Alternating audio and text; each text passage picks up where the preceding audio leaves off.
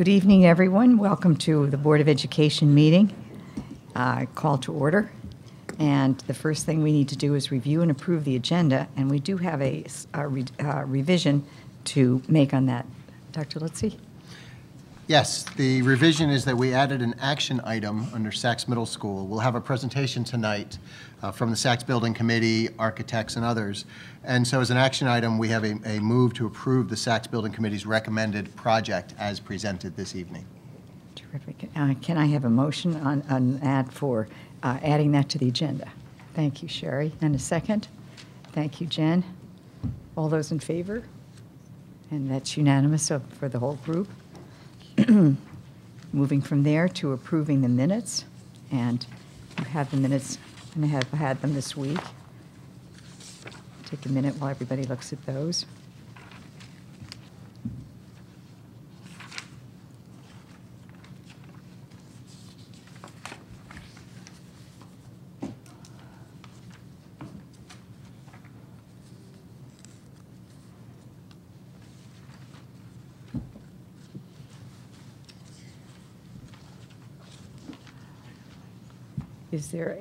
Is there a motion to approve the minutes? Motion to approve the minutes? Thank you, Sangeeta. And a second on that? Thank you. Oh, that's right, you were absent. Okay, thank you for noticing that. We think. Oh, sure. Thank you, Penny. And then a second on that? Thank you, Jen. Thank you, Sherry. All those in favor of accepting the minutes the way they are? And that says everybody that's here. If you weren't here, that's okay. That's all right. If you weren't here, that's okay. All right, now moving on to the next item, which is comments from the public. To ensure the public's right to be heard, the board has set aside time during the meeting for public comments. 2 minutes are allotted to each speaker and a maximum of 15 minutes to each subject.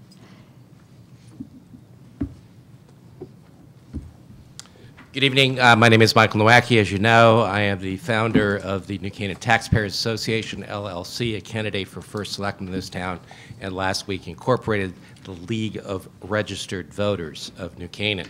I'd like to first start off by saying to Ms. Hobbs, I extend an invitation to you to join a public debate to be conducted at undisclosed dates, and you failed to respond. Second thing I'd like to point out is that more than a month ago, I came here and I handed out a series of documents to this group. Not a single person has responded to the issues involved. You will see over the course of the next 2 weeks in the New Canaan Advertiser a series of comments in regards to the lack of the disclosure of the savings long-term of teacher retirements in this town that has bilked the taxpayers since 1989 of over $60 million. Well documented. You've set up rules that don't declare retirements until the 1st of April. It falls out of the knowledge of the Board of Selectmen, therefore, and this is nothing more than a scheme or an artifice to defraud the taxpayers of this town of benefits that were never entitled to this group. The last thing I want to say is there is a Connecticut General Statute, which is Connecticut General Statute 10-248A, that says only 1% of the taxpayers of this town have to sign a petition to call a public referendum and a public meeting to discuss these issues, since this board of directors refuses to respond. Have a good evening. Is there anyone else who wants to speak? There being no one else who wants to speak, we'll move on to reports and recognition, and I see the K-12 assessment report. Dr. Litzy, do you want to introduce that? I would be glad to, as Dr. Krenti goes to the podium. We'll begin tonight with the K-12 assessment report, which looks at our student performance on a variety of assessments that we have each year. As you know, it sort of goes to the heart of our work in many ways, as we think about curriculum, instruction, and assessment as being the sort of the triangle of the core of our work, the instructional core. And so we've been in some transition over the last couple of years with our CMT and CAPT and Smarter Balanced and some other things. So Dr. Krenti is going to spend a little bit of time with this, and Mr. Egan as well is going to talk about some of the high school data. And as you can see, we are well represented with our Curriculum Leadership Council. I want to say thank you to all of you from the start for being here with us tonight. and you represent much of the good work that goes into getting the outcomes that we'll be discussing, and your contributions are incredibly valuable. So without going on, I'll turn it over to Dr. Krenti. Good evening. Good evening. I know, Bill, you want me to use the clicker. Use my We're going through a little technology battle over here. First of all, thank you for allowing us to come forward this evening and share our results on standardized assessments. I did want to take an opportunity to introduce the curriculum leaders. This is really our district curriculum committee. It's this committee that leads our curriculum writing and district assessments. And this evening, and maybe you can all just give a little wave, I want to introduce Glenda Green, our Reading K-4 coordinator, Karen Scalzo, our Writing K-5 coordinator, Anita Charger, our ELA 5 through 8 coordinator, Zoe Robinson, our Math K-8 coordinator, Melinda Meyer, our Science K-8 coordinator, Mary Hanna, our Social Studies K-8 coordinator, Evan Remley, our department chair, grades 9 through 12 at the high school, Anthony Bloss, department chair for math, grades 9 through 12, Bob Stevenson, our social studies department chair, Christian Dockham, our science department chair, Jim Zambarano, our CTE department chair, Cynthia Rivera, our guidance counselor, department chair, Alan Sneath, part of VPA, and we also have many administrators here with us this evening, Ari Rothman, Larry Sullivan, Ronnie LeDuc, and Bill Egan from the high school, Greg Macedo from Sachs Middle School, Joanne Rocco from South, Jan Murphy, the principal at West, and Chris Wallach, the principal at East. And I am quickly looking to make sure that I didn't forget anybody. I don't think I did. So thank you all for being here. They are truly our content experts who really stay current on best practices and really design all the wonderful learning opportunities that we have for our students. They are the people who meet regularly with teachers, who review our curriculum, write our curriculum, and really design our district assessments. The ultimate purpose of assessment is to support enhanced student learning. During the month of March last year, I had the opportunity to share with you the multifaceted way in which we assess students and how we use that data to really drive our instruction. And last year, the main purpose of that presentation was really to concentrate on the district assessments. At that time, we really didn't know how the Smarter Balanced results were going to be reported, and we were still waiting for many of the other information to arrive. So tonight, Mr. Egan and I are prepared to present an overview of the various standardized assessments and all of those results.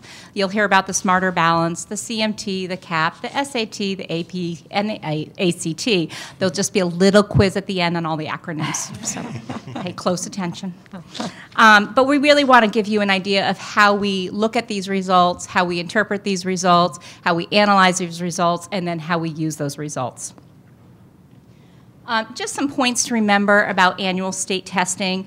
We know by federal and state law, we are required to universally assess students in English language arts and mathematics in grades 3 through 8 and once in high school.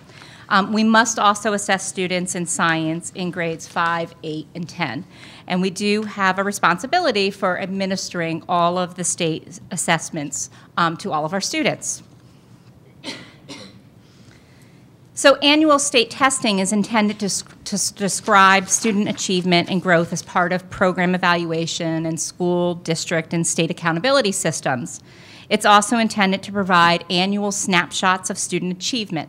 However, this snapshot must be used with district assessments when making educational decisions. Annual state testing is not useful as a sole measure of student achievement program evaluation of school, district, and state accountability systems. Annual state testing is not useful as a source of guidance for our curriculum and instruction. Teaching to the test is never quality instruction and does not result in long-lasting learning.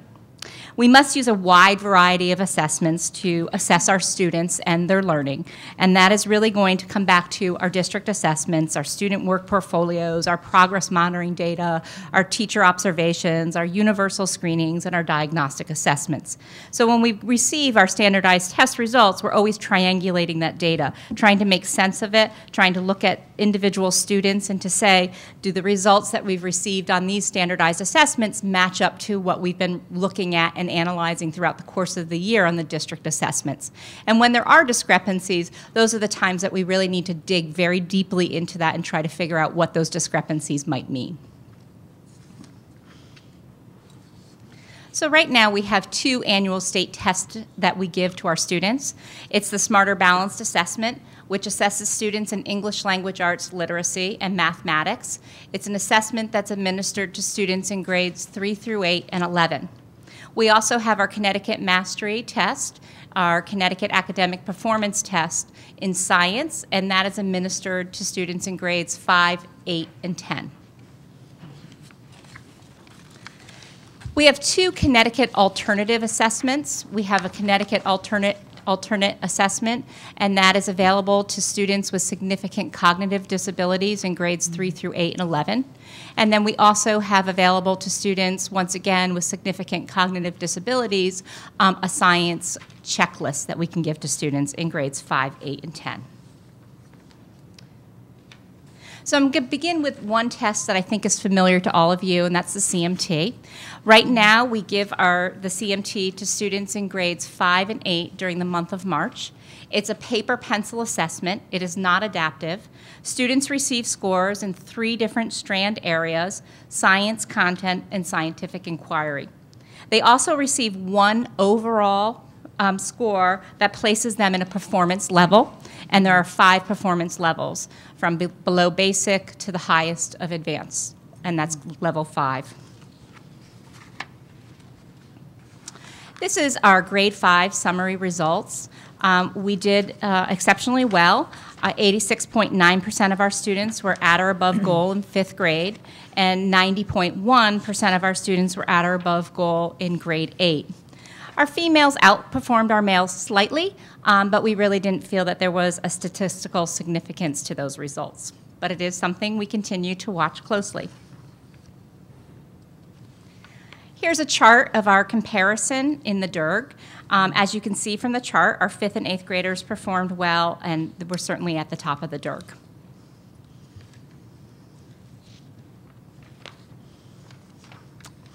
The CAPT is given to students in grades 10 during the month of March. Once again, it is a paper-pencil assessment. It is not adaptive. There are 5 strands that the students will receive scores in, as well as science content and scientific inquiry. They, too, receive 1 overall score that places them in a performance level. Our 10th graders also performed quite well. They were 87.1% of the students were at or above goal. In this case, 88% of the males were at or above goal, and 85% of the females. Males were outperforming the women slightly. Once again, not too much of a statistical significance.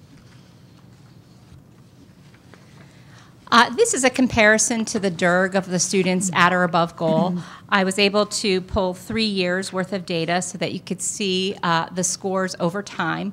Once again, that's really not a way in which we look at data, because we are looking at different groups of students who are taking the assessment. We tend to dive more deeply into those strands and how students perform on those strands. That gives us better information. But we do look at vertical scores. We might look at the vertical scores a student gets in 5th grade, and then what they get in 8th grade, and then what they get in 10th grade. So we're looking at that growth over time.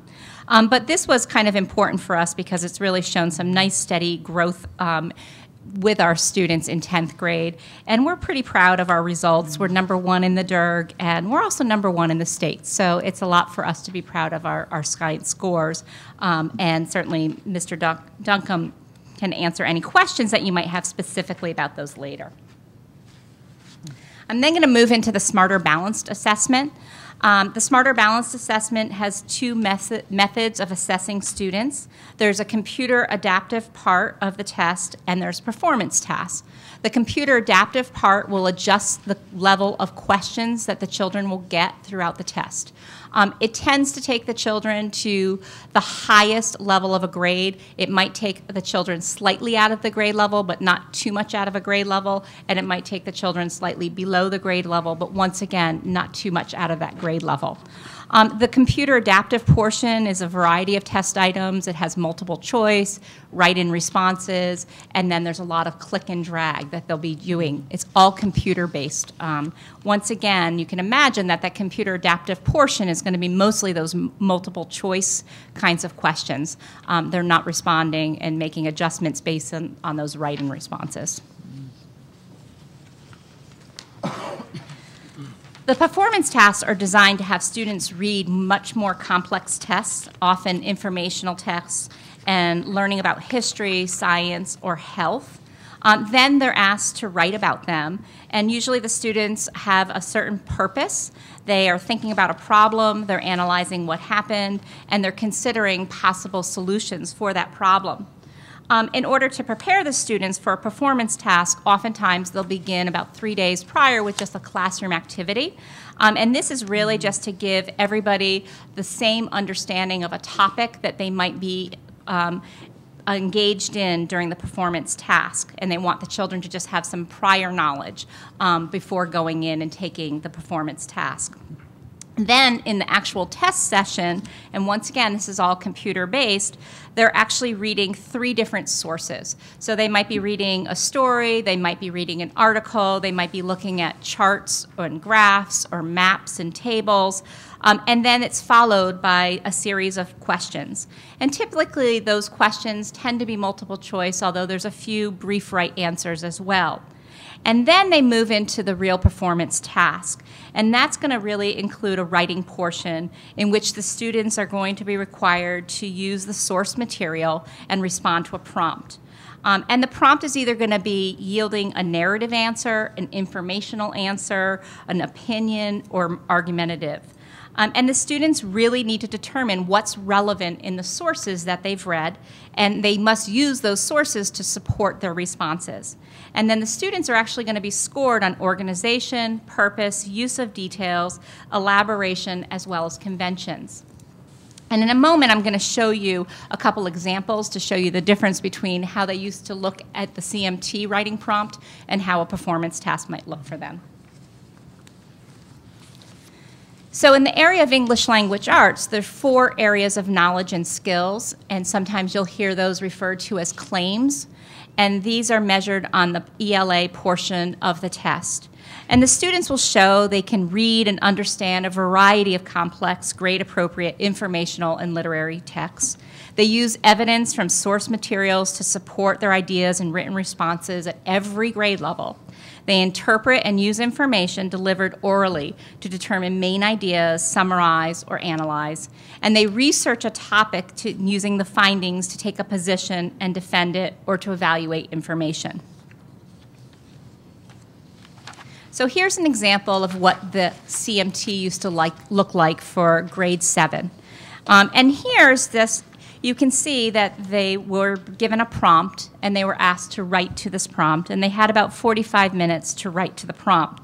The answer is somewhat subjective, but yet the students really got to show their kind of creative thinking skills, which are very important. But they really didn't have to analyze a problem and develop a solution or really write a conclusion. The writing prompt did not include any source material. So this was what they were given, they were told what they needed to write to, and they had to respond within that 45 minutes.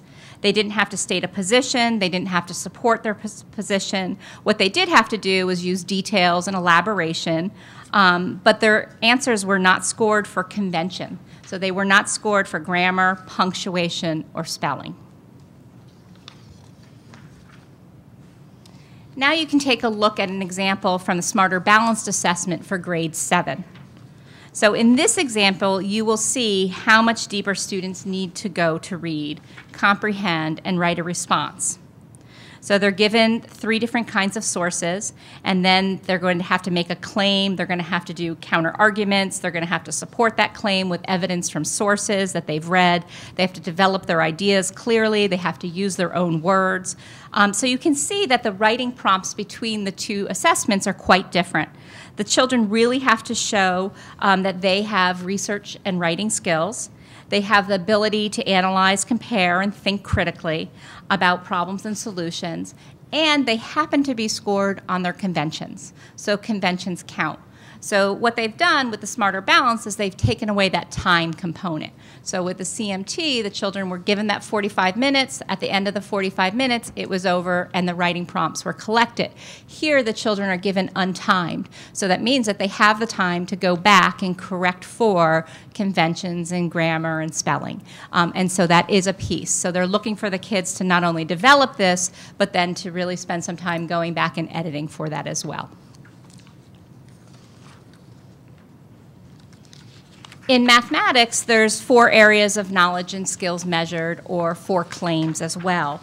And once again, these are students are going to explain and use mathematics to solve problems. They're going to complete math problems quickly and accurately. They're going to understand how math concepts link together. They're going to apply their mathematical knowledge to solve real-world problems, and they're going to communicate their mathematical reasoning. And here's an example from the CMT grade 5 math. And the question is, which is true? And it's a multiple choice question. So you can see that the students might guess, might get the right answer. They might actually write it out and solve it. But it's a multiple choice, and it's really not giving us a real understanding of whether they're able to actually solve this problem. So here's an example of what grade 5 Smarter Balanced assessment might look like for students.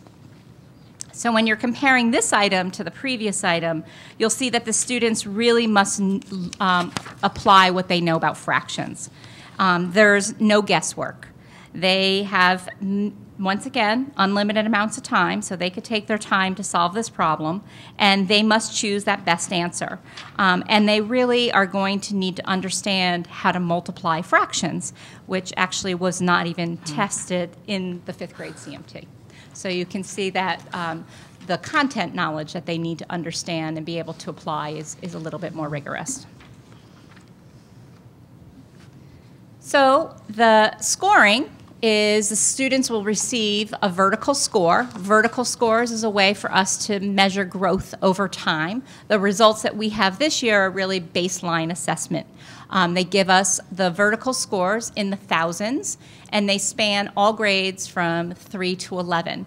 And the scores will fall between a level 1 and a level 4. So the levels are very different than the CMT, 1 being the lowest and 4 being the highest.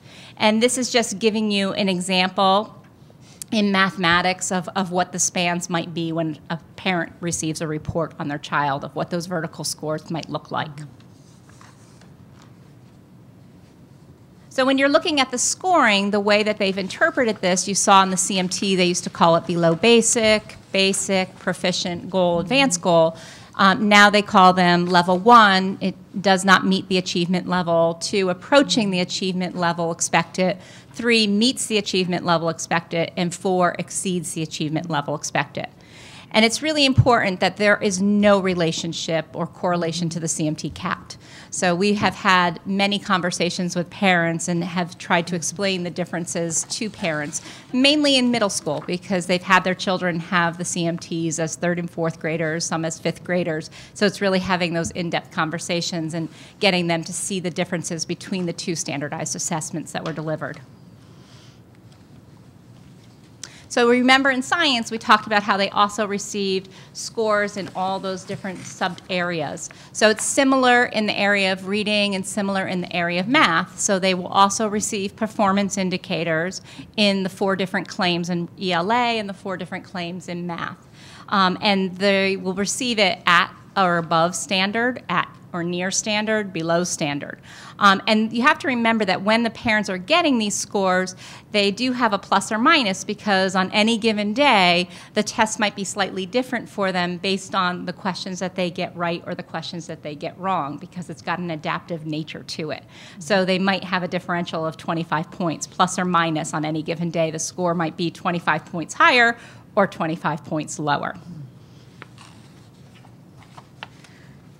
These are just sample reports that are sent to the parents. The parents and the families have all received paper reports. There's also an online reporting system that's very similar to the CMT and CAPT online system. It's managed by the Connecticut State Department of Education, and teachers and administrators have access to that. But at this time, all the reports that are going to parents are still in paper, and they have been mailed to the parents. So let's take a look at our results.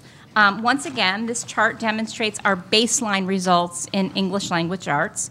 It shows the percentage of student at each level, and the last column represents the percentage of students at or above at level 3. So those are the people that are meeting or exceeding that achievement level. What's really promising about this information is the percent of students at level 4. So we are pleased to see that we have a high percentage of our students who are exceeding the achievement level. That's great. That's terrific. It's always good to put it in comparison to the DIRG so that you get an understanding of where New Canaan fell in relationship to the DIRG. Our third graders performed first in the DIRG, while our fourth and fifth graders were ranked second in the DIRG. When we really looked at the claims of the scores that were reported to us, what we've noticed was that they seemed to be stronger in the areas of reading, writing, and research. And the scores that they were the lowest in was listening. And if you... The listening test is very traditional in the sense that there is just a still picture that is on the screen. It might be a speech. It might be an article that's being read to them, and the kids are truly just listening. There is no visual stimuli going on. There is no words that are coming up on the screen. So it's really going back to what are the key important ideas that this person is saying in their speech or in the article that they're reading, and they have to decipher all of that. So if you think of how our kids learn, oftentimes they do have the book in front of them, they're highlighting information. Even if they're reading on the computer, they're highlighting information. Or they might be watching a video and responding to it. So it's just something different that we have to begin to think about how we might address our students in that regard.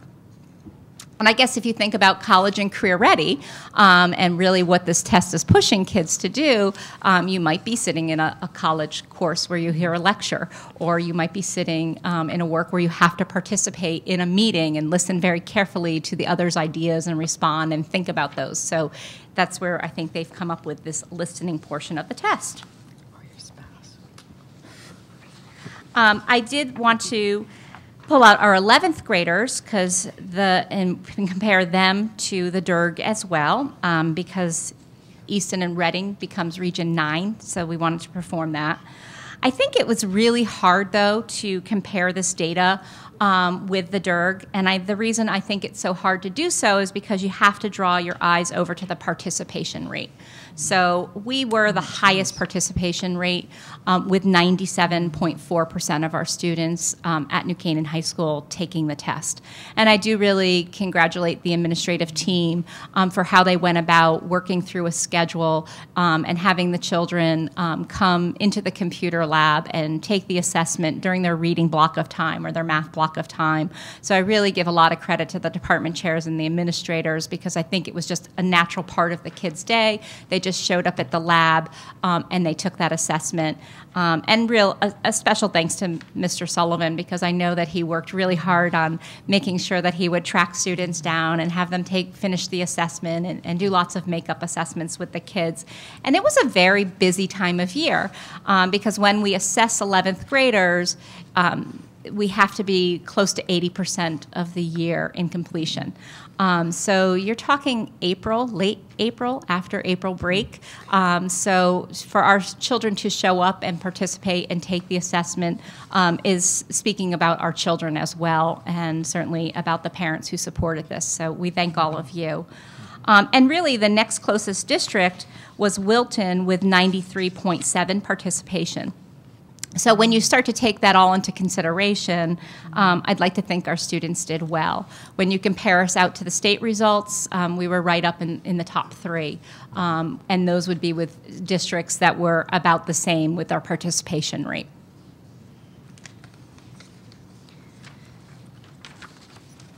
When we look at the math results here, this demonstrates, once again, our baseline results in math. It shows the percentage of students at each level, and the last column represents the percentage of students at or above at level 3. Once again, we had a higher percentage of students at level 4, which exceeds that achievement level, and that was really apparent in pretty much all of the grade levels as you're scrolling down. Once again, it's important to put this in comparison to the DIRG. Certainly when you look at the math scores, they're not as high as they normally are.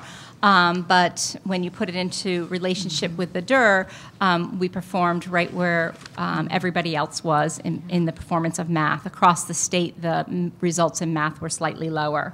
But we're proud. Our 4th and 5th graders were first in the DIRG, and our 5th graders were first in the state. So they performed exceptionally well, and our 8th graders were second in the DIRG. Once again, when we looked at these CRAMs, we noticed strengths in problem solving, communication, reasoning, and modeling and data analysis, and those seem to be the highest on how our students performed. Once again, it was hard to compare our 11th grade data with the DIRG because of those participation rates. Once again, we had the highest participation rate in mathematics with 97.4% of our children participating, and Wilton was the closest with 94.6%. And I have to say that with the 68.7%, I believe that was, I want to say like second in the state, second or third in the state. So in summary, as before we move into Bill's presentation, we really spent a lot of time looking at the data. We spent time with the entire curriculum leaders who really spent time analyzing and sharing their findings. And it was really unique because we came together as an administrative team. So all the administrators as well as the curriculum leaders came together for a session after school where the curriculum leaders had spent time doing some analysis and shared their findings. And it was really a great session where administrators were able to ask them, and it was a back and forth discussion and dialogue, and very helpful to all of us. We continue to look for surprises, once again, trying to analyze, how did our females perform to males. In some cases, it's very traditional in the sense that you'd look at some of the ELA data and you'd say that the females were outperforming the males. You'd look at some of the math data, see the males were outperforming the females. Once again, this is kind of our baseline, our first year giving this, so we want to look at this over time and always bring it back to our district assessments. We've also mailed all of those parent reports, and I know that there have been many individual conferences that have happened at the building level, thanks to all the department chairs, as well as all the curriculum coordinators and administrators who've really been fielding all of those phone calls.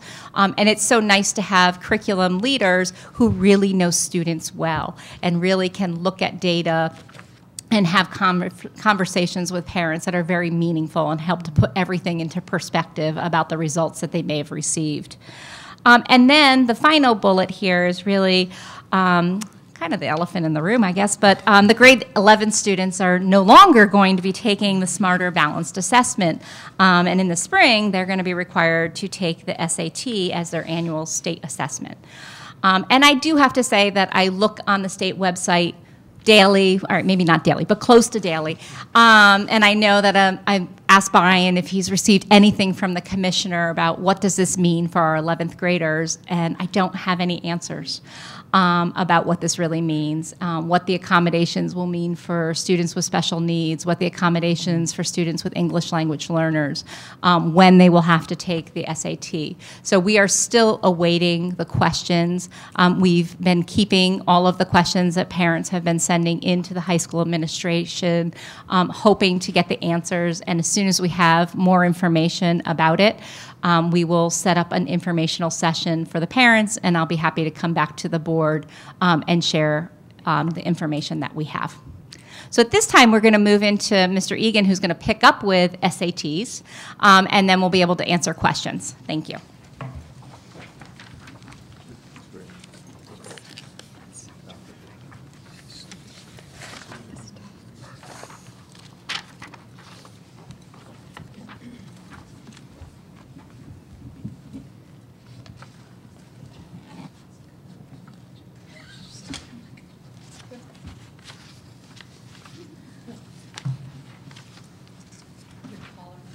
Yeah, I definitely have to raise it a little bit too. Oops, I just unplugged it. It's for moving it. It's totally gonna fall.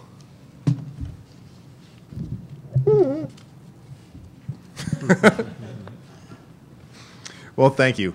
I just want to say I consider it an honor and a privilege to be here. Dr. Crenti was talking a little bit before about the parents and the emails and phone calls that we received about the SAT. Truly, it's such a community that's so invested in education, and it's evident in the data that you're going to see tonight as well. But they're kind and caring kids, and really a family and community that cares so much and invested about education. And you have a wonderful staff as well that's truly invested in making sure their education is wonderful at all times. So anyway, we'll start off with the SATs. Up here you'll see a comparison with the DERG. We do fairly well in our, we do well in our SATs. Critical reading, we came up in 5th with 582. You'll see a trend over time, fairly consistent. Math, we ended up with 609, and writing, which was 2nd in the DERG, and writing also 2nd in the DERG at 594. The SA2 tests are specific subject tests that students take. It's a limited number of students, but our kids do very well in comparison to a national mean. When taking a look at the mean scores there, we do generally well across the board. And these are a select number of students who take that test. In the next page, you'll see a comparison of our students over time from 2011 to 2015. A little slightly different information in the sense of looking at trends when you look at males versus females. In 2015, our males really outpaced our females in reading as well as math. That's not historical. It's not something that's a trend over time necessarily, but last year that was indeed the case.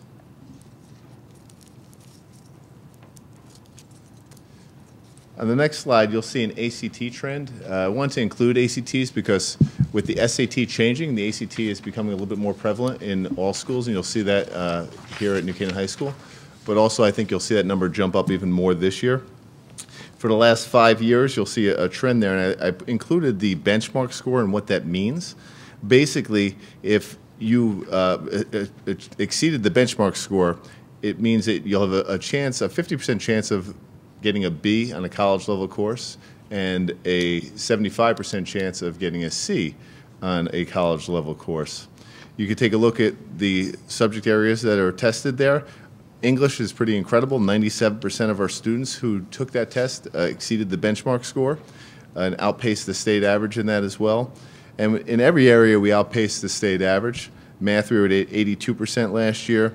Reading also at 82%, and science, it dipped a little bit, but again, much better than the state average at 73%. You can see historically over time, we do better than the state average as well. But again, this is a limited sample size and not our entire school. Also, if you look over the 5-year period, the next page, you'll see our students' average scores. Once again, we outpaced the state average. That's what the top column is. You'll see us outpacing the state average in every category. And then the national average is below that as well, so we're significantly above the national average on the ACT.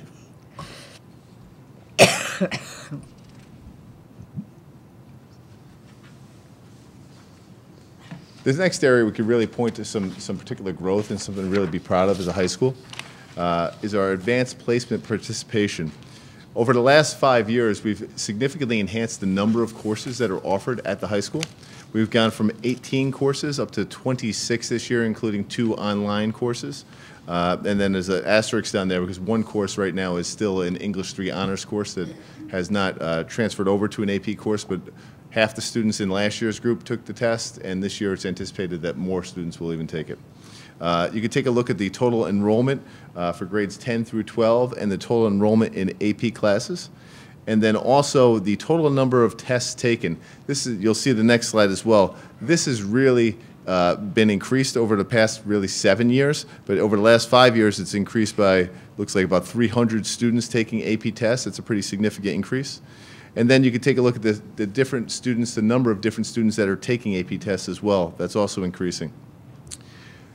And you can take a look there as well, the percentage who are enrolled in AP tests who tested, meaning that most of our students take the test if they're enrolled in the courses.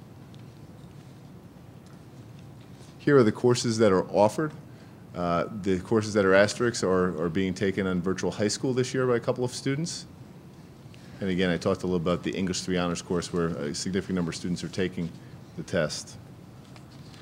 If you look a little bit historically, over on the next slide, you could tell in 2007, we really didn't have a school with many students taking AP tests. It was only for a certain number of students. Back at that time, we had 32% of our students taking tests. That's increased just about each and every year with the exception of one little blip one year. And to where this year there's about 67% of our students enrolled in AP courses. And the percentage of students earning 3 or better has been climbing just about every year as well. Last year there was the most significant leap, up to 54.5% of the senior class taking and passing. It means earning a 3 or better on an AP test. Now, the percentage of students still taking tests, getting a 3 or better, that's pretty much most of our kids. Last year it was 94% of the students taking an AP test scored a 3 or better as well. You would think that number would drop by going up about 500 students over that course of time period, but it has not. The students continually take these tests, do very, very well at our school. On the next page, you can see the courses that we offer and how we do over time.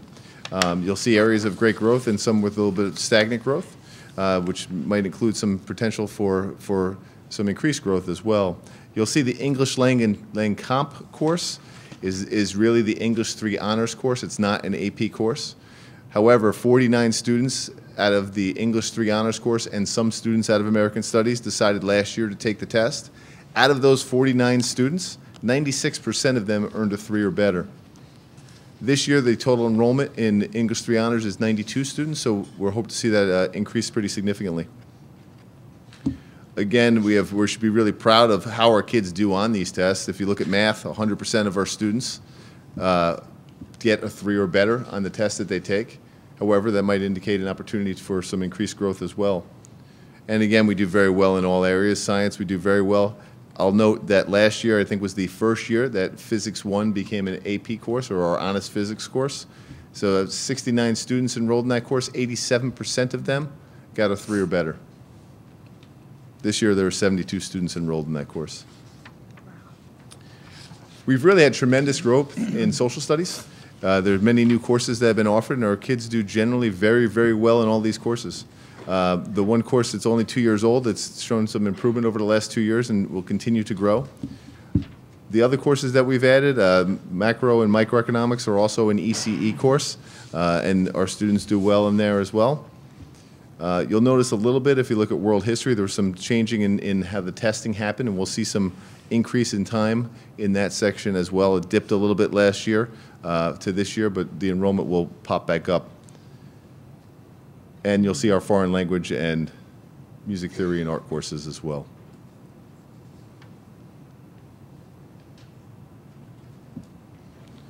Basically, this is our class breakdown of the class of 2016.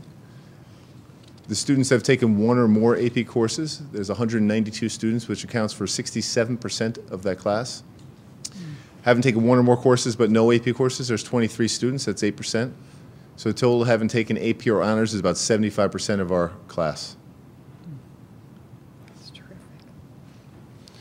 On the next page, you'll see the AP Scholar information. I gave you a little breakdown of what that means.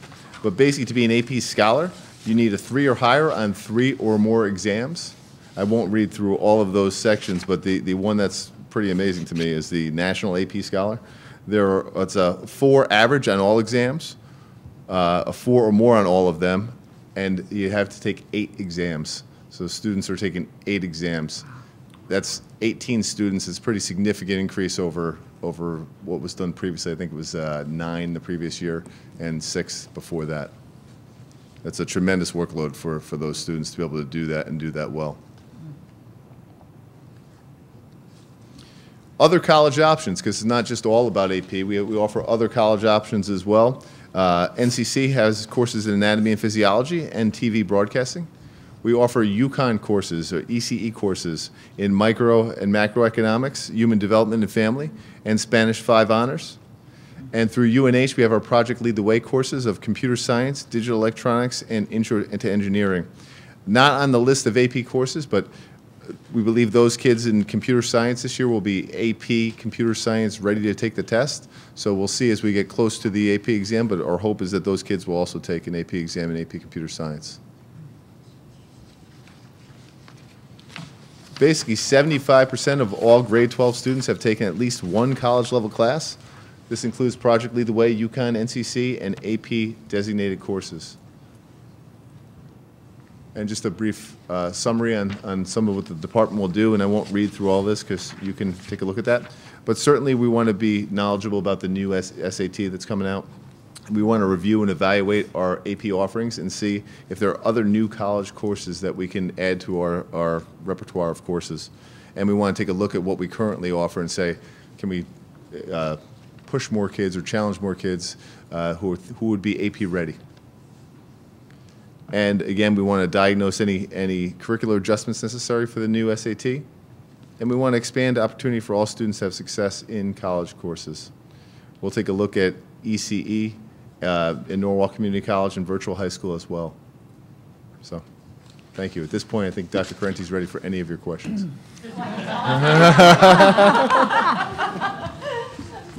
call them up one by one. And I did have a challenge. Pretty much at every meeting I've been at, they said, you know, the over-under for me saying I'm new here was 4, and I don't think I did it until then, just once. So I'm doing all right. So anyway, any questions? Anybody want to start? I want to start on that. Can I just start and say, wow? And then from there on, we'll get to the details. That's really remarkable, everything that you've been doing. Anybody want to start with some things that they had particular? Yes, Penny. I just want to commend the work that's been done with respect to the AP classes. I remember sitting on this board about 7 years ago and teachers saying, well, we don't know what's going to happen when a lot more students take AP exam, but let's try it and let's see what happens. And the results are just so apparent across the subject matters. And I think that's a number of teachers have learned how to teach all these new classes really well, and the students are obviously motivated. So I commend everybody for all their efforts on that behalf. I guess one of the questions I had is with respect to some of the scores, like the SAT subject tests. Can we compare those to how our students do versus the DERG and as well instead of the national mean? It'll probably take a little more data. This was readily available for me, but I probably could find out that information. I just have that because it was readily available. And it's also such a small sample size, but I could probably find that information for you. Okay, I was just curious about that. And then one of the questions I had is a little bit off topic, but in terms of the state requiring the SAT for 11th graders, how does that work with how college juniors or seniors report their scores to colleges? I remember when my sons had to report the scores, if you reported, I was recalling that if you reported like one SAT subject test, everything got reported. That all your scores went, and you couldn't select out. And so I know that some students decide to take the ACT rather than the SAT. I thought some students, I guess my understanding with them, if a student took the ACT and took an SAT subject test, and those were the scores that they wanted to report to colleges, are they also going to end up having to have to report the SAT that's now mandated? Because that, Oh, the one thing I could say is I did talk to Alan Bernstein from College Board the other day, sorry. And the one thing he talked about was we don't really have all the answers yet. They haven't come out with that. However, what schools really want are the students' best scores. And that's really all they want to see. So honestly, he said, even if a parent or anyone called and said, ask the school, they just want to know what the best scores are. But he did not have an answer about whether or not they'd be reported yet. okay.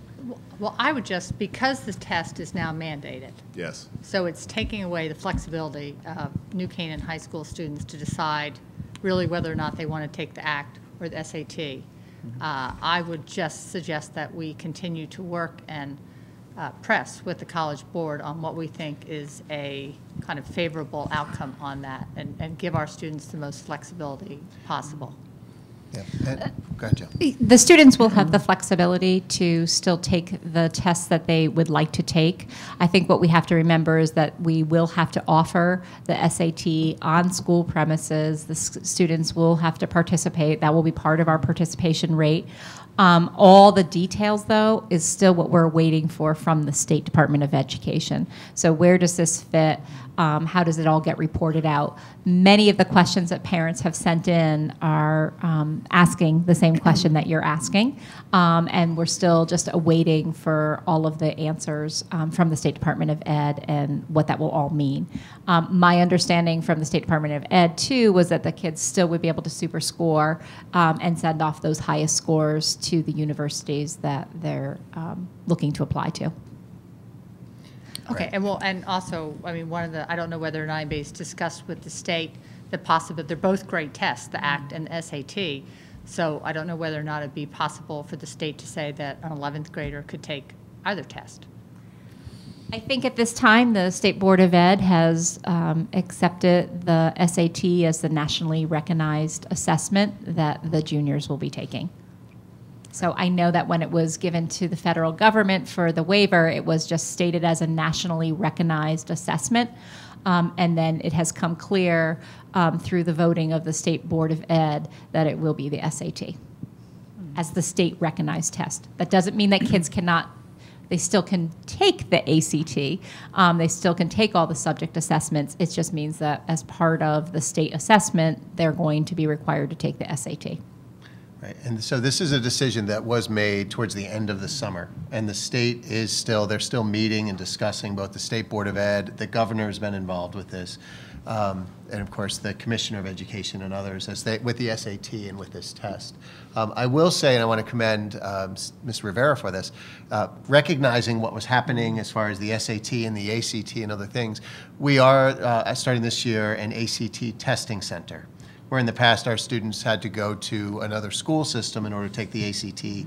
We're now going to offer it here in New Canaan, I think twice throughout the course of the year, because we want to provide those services to our families as best we can.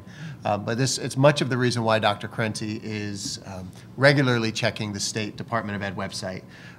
We've both had conversations with folks on the State Board of Ed and who are working for the state around this, and it's just a matter of getting answers to some of those questions, which are important questions to have those responses to. But what we don't want to do is try to sort of guess, right, and say we think this or we think that, because it's an important thing for all of our kids that are involved. So we are pressing the state to give us some of these answers. For them, their structure is between the governor, the commissioner, and the State Board of Education, and trying to figure out how this will all work. But it was a relatively late announcement, even in the summer. It was towards middle of August, essentially, that we became aware of this. And I will say, Bill mentioned our parent community and their involvement. When this came out and the press release came out and people learned about it, some of the high school parents got together and wrote a long email to Mr. Egan with questions, which he forwarded to me. I sent that on to the state to say, these are some of the questions we need answered. And they wrote back, said, thank you, this helps, and we're waiting for those answers. So. Deanna. Two things. One one, I wanted to commend, Mr. Egan and Ms. Rivera and everybody having a 11th grader this year and having to live through sort of the lovely transitions that we all get to experience this year. I think you've done an excellent job communicating with parents and making people aware of the changes early and often and being very responsive. So I appreciate that, and I'm sure many of the parents in the community do as well. I think it's important to also maybe respond to your comment about the SAT, ACT, and please correct me if anything I say is incorrect. But the new SAT, as I understand it, is aligned with the new curriculum, and that's why they're not allowing the ACT or the old SAT to be the test of choice, because really the CMT and all the other tests were supposed to be aligned to what the kids were, it's a way of testing what they've learned in school. So I think that's the reason they allowed the 11th graders to use the SAT as a test. So if that's the very small thing I would just say is it's aligned to the new standards, right? And then we develop our curriculum from those standards. Yes, no, it's okay. yes, sorry. But yes, that alignment is very important. Right, and so I think the one thing we all have to be cognizant of in this process is, while we're very fortunate in this community to have parents and who are able to provide lots of test prep and all kinds of great things to help our own children do well. I think the purpose of making the SAT more aligned with the standards is that so those kids in communities that can't afford to provide what our community can also have the opportunity to do well on those tests. So, I think we all have to kind of step outside of our own sort of, testing mania here and and think about that. So anyway, that's my. I wanted just to go back on something to build upon my compliment, which was very brief to say the least, but I was very pleased to see, having gone through the all of the preparation for the Smarter Balance and the way that you, again, anticipated parents' questions, had workshops, helped them to understand, and then also to have help afterward so that they would be able to understand what they were getting back as far as their reports, and then to see how nice it is that our curriculum aligns with it also. And I know that's taken a lot of work to make sure that that goes on, and I'm very pleased about that when I think about that book, The Smartest Kids in the World, that we're trying to have the idea be that it's more of a thinking process, so that as you do well on these tests, it means the kids are thinking more. So that's a wonderful caveat, a wonderful way to be able to say for you, thank you very much. Appreciate it. Other comments? Sangeeta. I just said, because the other question along when you're asking these questions, getting answers from the college boards, is just where the data is going to be kept or who controls it. Because when we had the CMTs, it was the database was with the schools. The colleges didn't find out what was happening with, how they scored in these. When it's an SAT, it's a national test. Is the college board the one that's holding it, and then it is part of your college profile, or is it, these are special tests that is just for us as an assessment, and so they're housed really with our school. So again, I know that you probably don't know yet, but something to find out. And we don't know, and it is one of the questions that we're asking. But I do want to say even with the CMT and the CAPT of the past, those were housed in the CT reports, the state's database, right? So it was a state assessment, and the results were housed in the state database, not just locally in the school. This is, although it's a national test, it does meet the requirement as the state assessment, which is what under No Child Left Behind and other laws we have to give, the Elementary Secondary Education Act. But since it's still the state test, that's part of the question around where do those results go, and what are they used for? So we're working on it. Great. And we did try to put the presentation as late as we could in October in hopes that we would have these answers. So I feel horrible saying I don't know to many of those questions, and I know Dr. Lutzy and Mr. Egan and the other high school staff feel the same way. So we did try to wait, but we didn't want to hold off any longer with giving out the other results and how our students perform. So when we do have the answers, we will come forward. We also have many of our high school staff who are actually going through some workshops now. So as they learn more about the SAT, we will offer parent workshops as well. Great. And I would like to say that, again, kind of following what Penny was saying, that the tremendous growth that we've had, because there have been questions about, access to the AP courses and kids taking them. And if you see the numbers show that, from the last year, there's a tremendous growth. And so that's really fabulous, because I know those are concerns parents had of how do I get my kids there. And I, commend the faculty, administration, everyone to be able to open those doors and, allow children various ways to get in and take that if they wanted to take them. Sherry. First, just to continue the thought on the AP, and it's a commendable goal that we've now achieved 75% of our students having taken an AP or honors class.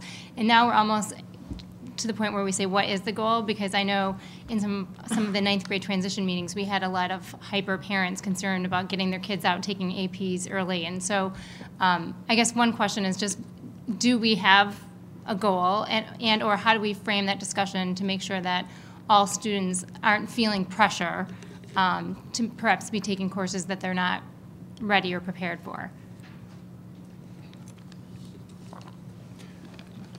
Sure. We do have a board goal that talks about all students taking a college level course, correct?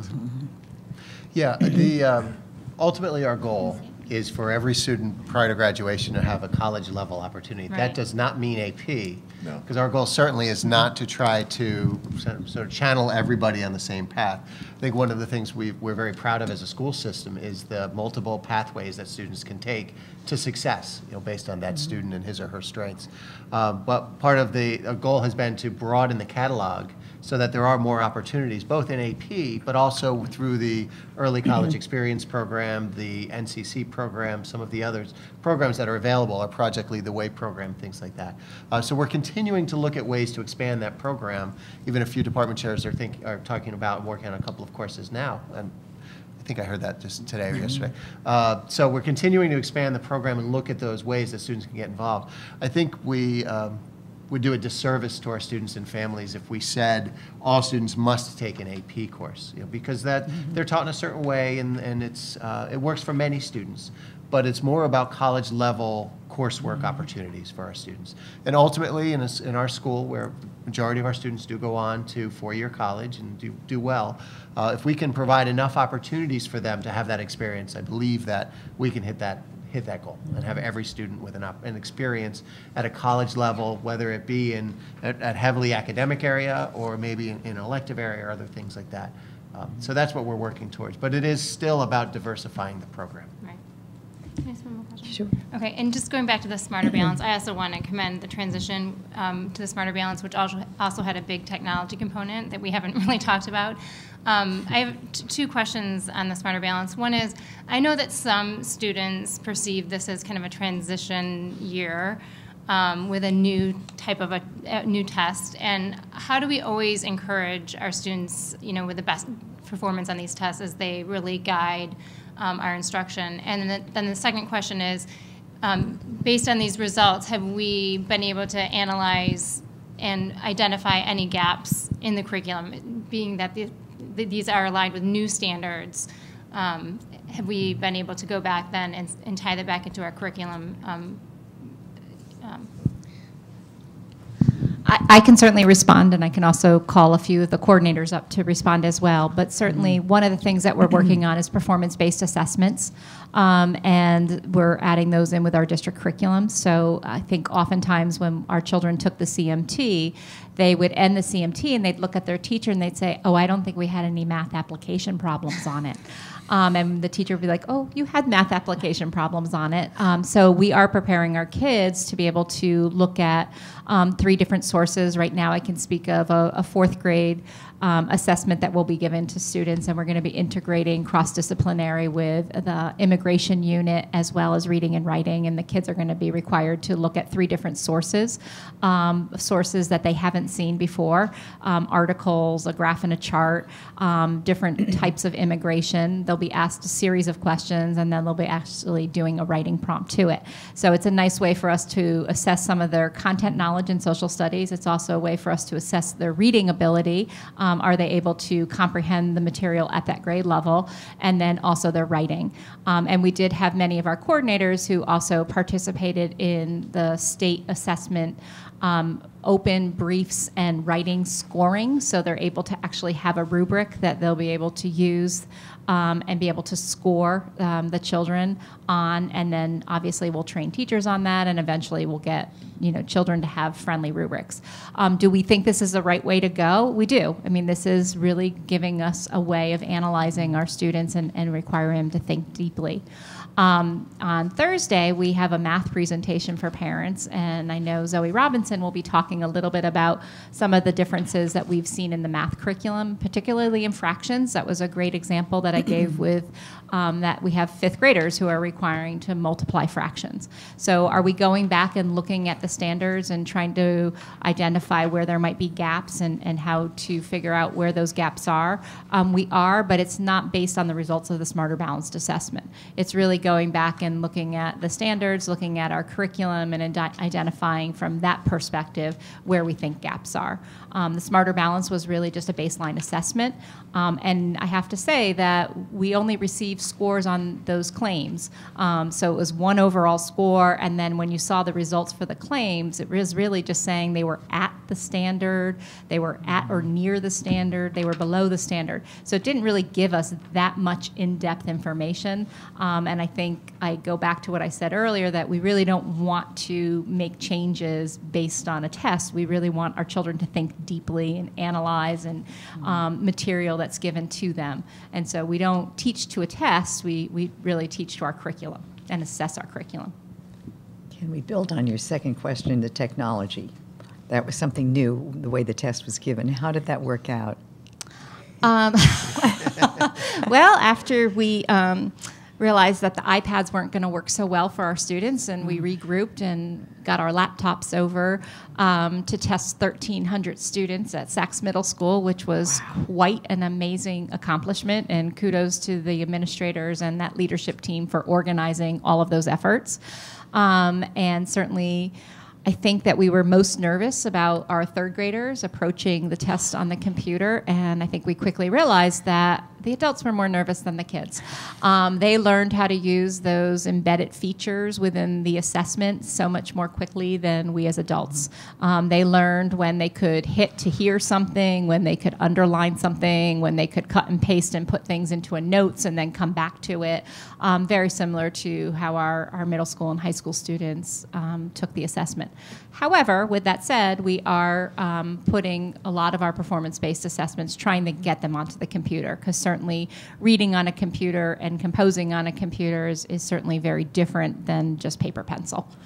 So it is trying to put some of those performance-based assessments, when developmentally appropriate, over to that computer and getting the children accustomed to taking some of those assessments. We still use NWEA at the middle school, 5 through 8, which is all computer-based. So we were feeling very comfortable with our middle school students moving into that and taking that and being able to read on the computer. I think some of it is really that composing is on the computer, too, that we have to look through. Terrific. Other questions? Yes, Deanna, then Sangeeta.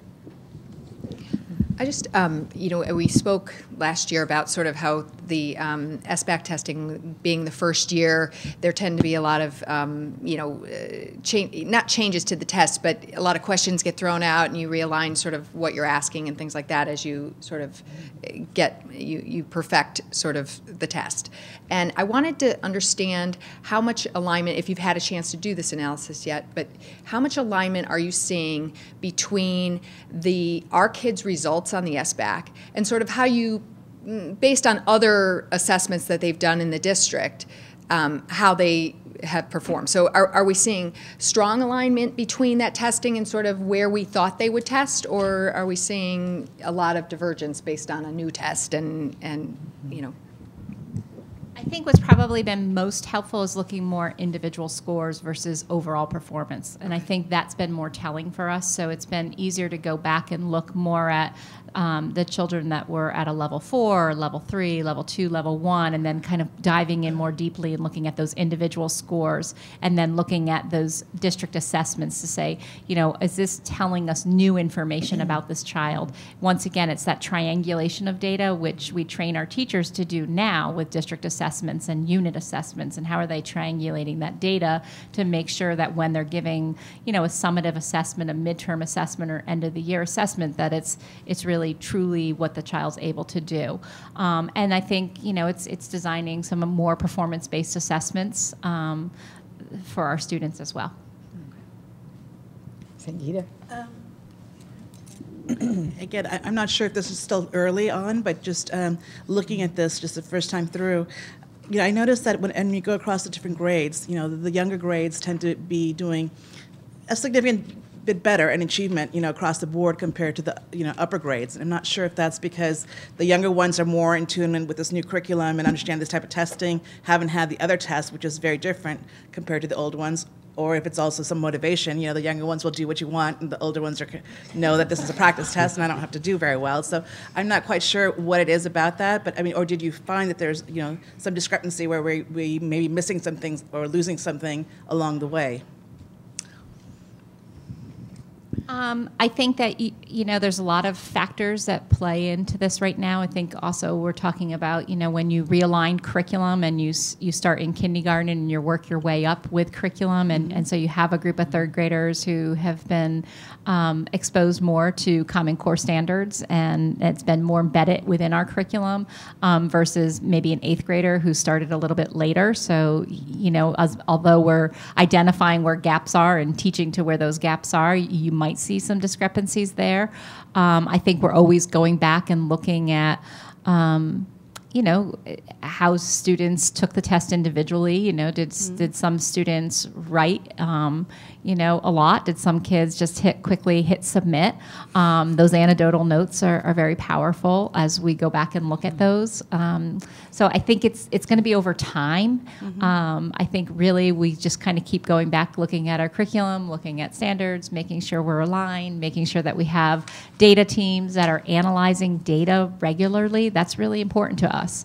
I know that they'll look at unit assessments and how kids performed on unit assessments. They'll look at benchmark assessments. How do kids perform on benchmark assessments? But it is using that, ongoing data to really help drive that instruction is important. And then one other question, just because we talked about, the college courses that are available, and I'm familiar with the Project Lead the Way at the high school, but I'm not so familiar with the Norwalk Community College and the Yukon. Is that something where you bring the teachers here, or that program here, or do the kids actually go out, or they just do all that online, or how does that work?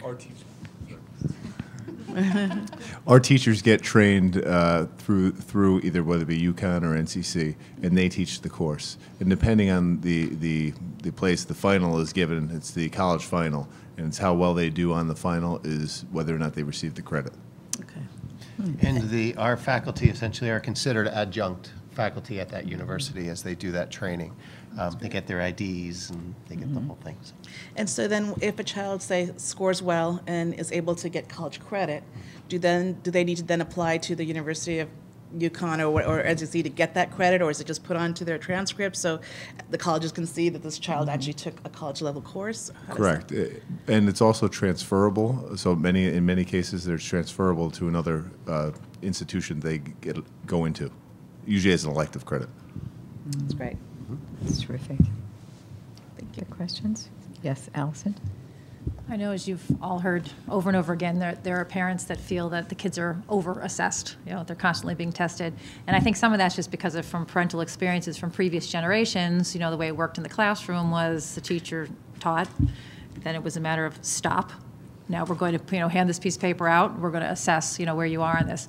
Can you speak a little bit to how assessment and education are interwoven now? And I would like to hear, actually, if possible, from some of the leaders here, just anecdotally, some of the examples of how they assess while they educate, kind of the simultaneous process of assessing while you're educating, to quell maybe some parents' concerns about the fact that education stops, and every time we're assessing, our children are losing out, rather than it's kind of a simultaneous process.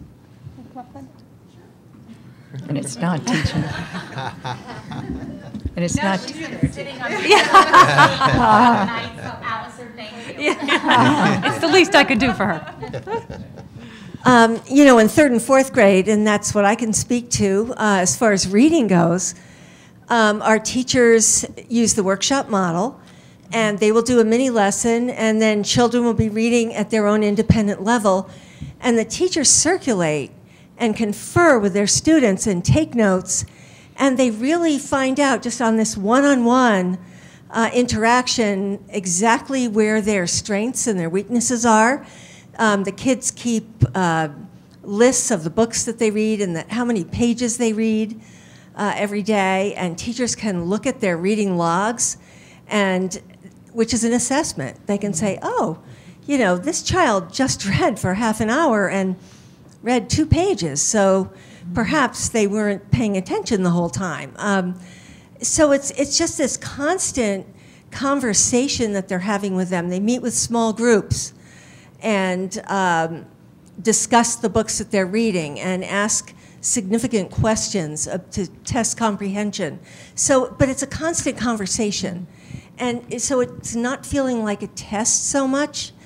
And if you walk into a room, it's so busy. And you see kids talking about the books that they're reading with each other, with their teacher. And this culture is established in the classroom where there's just a constant give and take.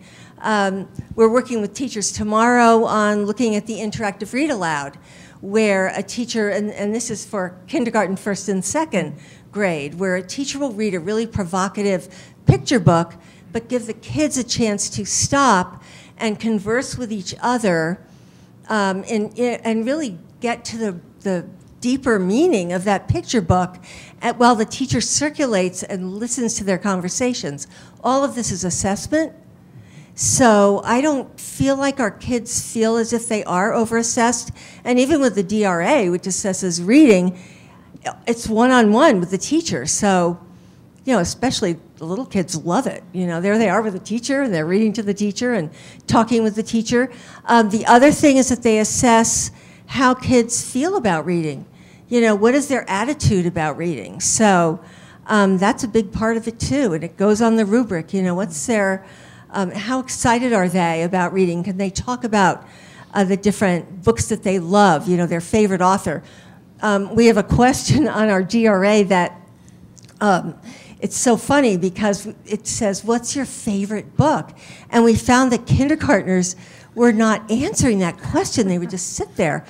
And it's because they couldn't choose their favorite. And they thought it had to be their very favorite. So now we phrase it a little bit differently.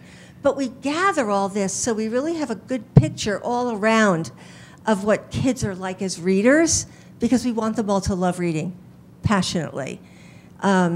I don't know, is that answering it a little bit for younger kids? It helps paint a picture, which I think is helpful to parents, especially when it's a very different environment than what they're familiar with. Yeah, it's exciting. I mean, going into reading class at the elementary schools, and I'm looking at the principals because they know, it's just the most exciting thing. And you hear these discussions that you can't believe are happening with such young children.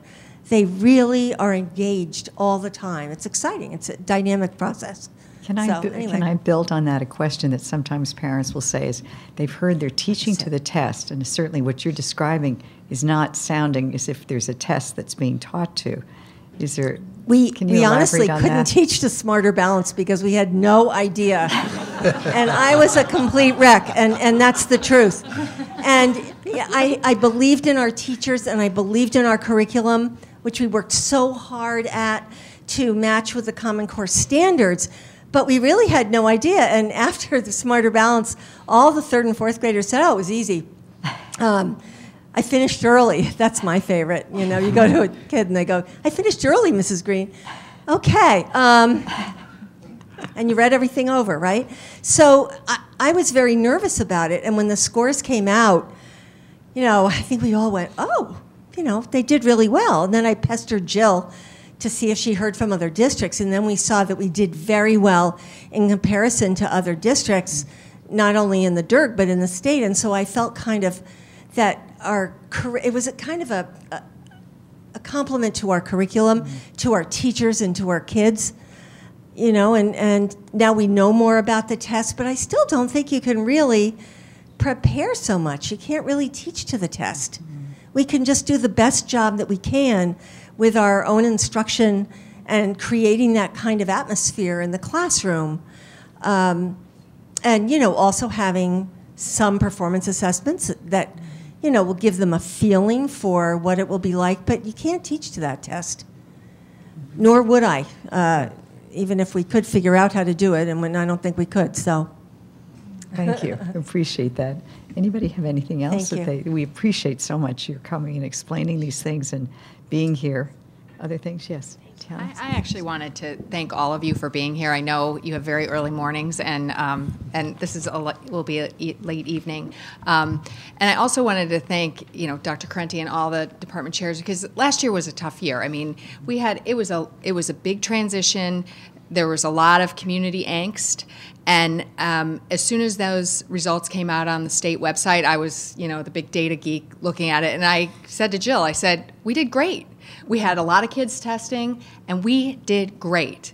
And so I think that's a testament to all the hard work and all of your love for education and our kids. So I wanted to thank all of you, because it was a tough year, and I think we all knew it. So Yes. thank you. Indeed. I think we all would say the same thank you to you, but we've tried to make that not something part of our policy to go just thank you, but I think everyone would say the same thing. I think those being the questions, I think you should be allowed to also go home and be able to get up early again for tomorrow morning. That's great. And Deanna, you mentioned it, but while everyone's going, I think Dr. Crenti certainly deserves special thanks. Sherry mentioned the technology and all of the issues with the technology and managing this. This wasn't the kind of thing where you set it up and let it run itself. This was the kind of thing you're monitoring by the minute and problem solving. Every couple, you never knew when something was going to come up, and whether it was moving carts from school to school or whatever it was. Absolutely. Just trying to get the microphone put back together. That's all right. That's more important. But it was such an amazing effort, and really so well done. And Terrific. Jill really shepherded the whole thing. Well, we have these wonderful booklets online so that parents, anybody who's watching, can look it up and They're follow already them. there. They're Absolutely. online. Right off Terrific. of our website, you can have the Terrific. testing presentations, and the SACS presentation we're about to receive is also online already. And if anyone wants to follow along at home, they're welcome to. Do you want to open that up and present that? Start that. Sure. Well, start that. I was just getting the presentation. I didn't mean to jump the gun. No, that's that's perfect. That we are fortunate to have our SACS Building Committee with us tonight. Jim Bell is here with Penny and members of the design team. Greg, of course, Alan, of course, are both also on the SACS Building Committee. Bill Walbert. They're going to give us... Bill Walbert. Bill Walbert is here as well, who's also on the SACS Building Committee, as is Joanne is there, Sangeeta is there, Hazel. I'm there. So it's been a team effort from the start, and so I think this is a great night for an update and information and presentation on the recommended project. I guess it was about 2 weeks ago the SACS Building Committee voted on the final, it may have even been a little bit longer than that. So Penny and Jim and the team are here to share with us that final presentation. Take it away. All right. Well, I would say if you can't be in a reading lesson with Glenda Green, that you want to be on the SACS Building Committee. We've been doing some very hard but very exciting work. So tonight, we did just give an update a couple of Board of Ed meetings ago, so I don't want to review everything we did then. So we're going to quickly go over some of what the scheduled developments have been. JCJ is here to do a deeper dive into the design. We're going to review the costs that our project team has developed, and then take your questions and ask for your support for the project before we go on to the town bodies for funding approvals. So first, just to introduce our team members again, this is Jim LaPasta from JCJ Architecture, Jean Terone from SLAM, and Mark Jeffco from O&G Industries, who I don't think who hasn't been here before on this project.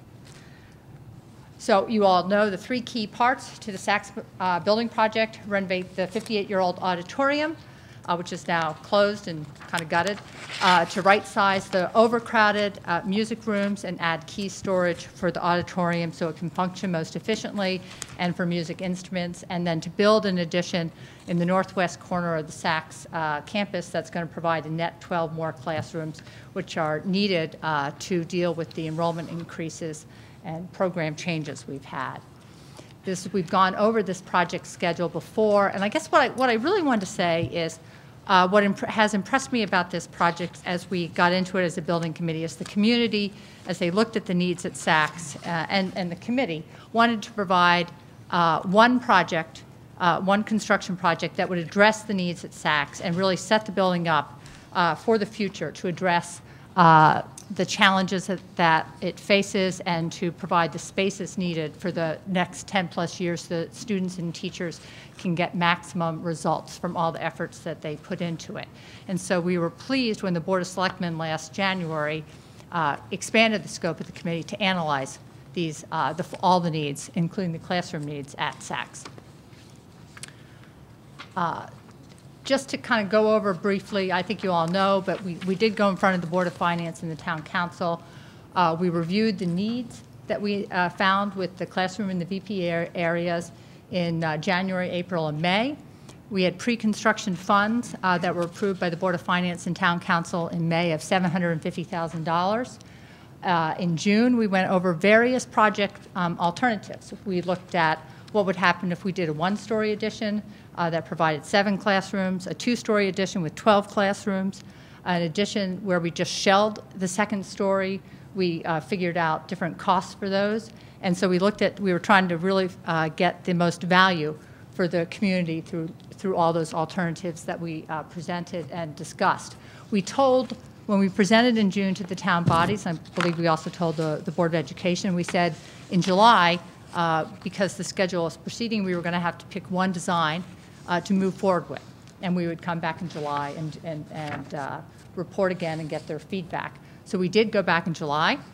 We reported that it looked like the best alternative was the one that I presented today, the net 12 classroom recommendation, that the EDO 049 had been filed at the end of June, and that we were going to proceed with the 12 classroom option. So since then, design, development, and cost estimates. And the next big hearing coming up is there's going to be a public hearing held by the Town Council on October 21.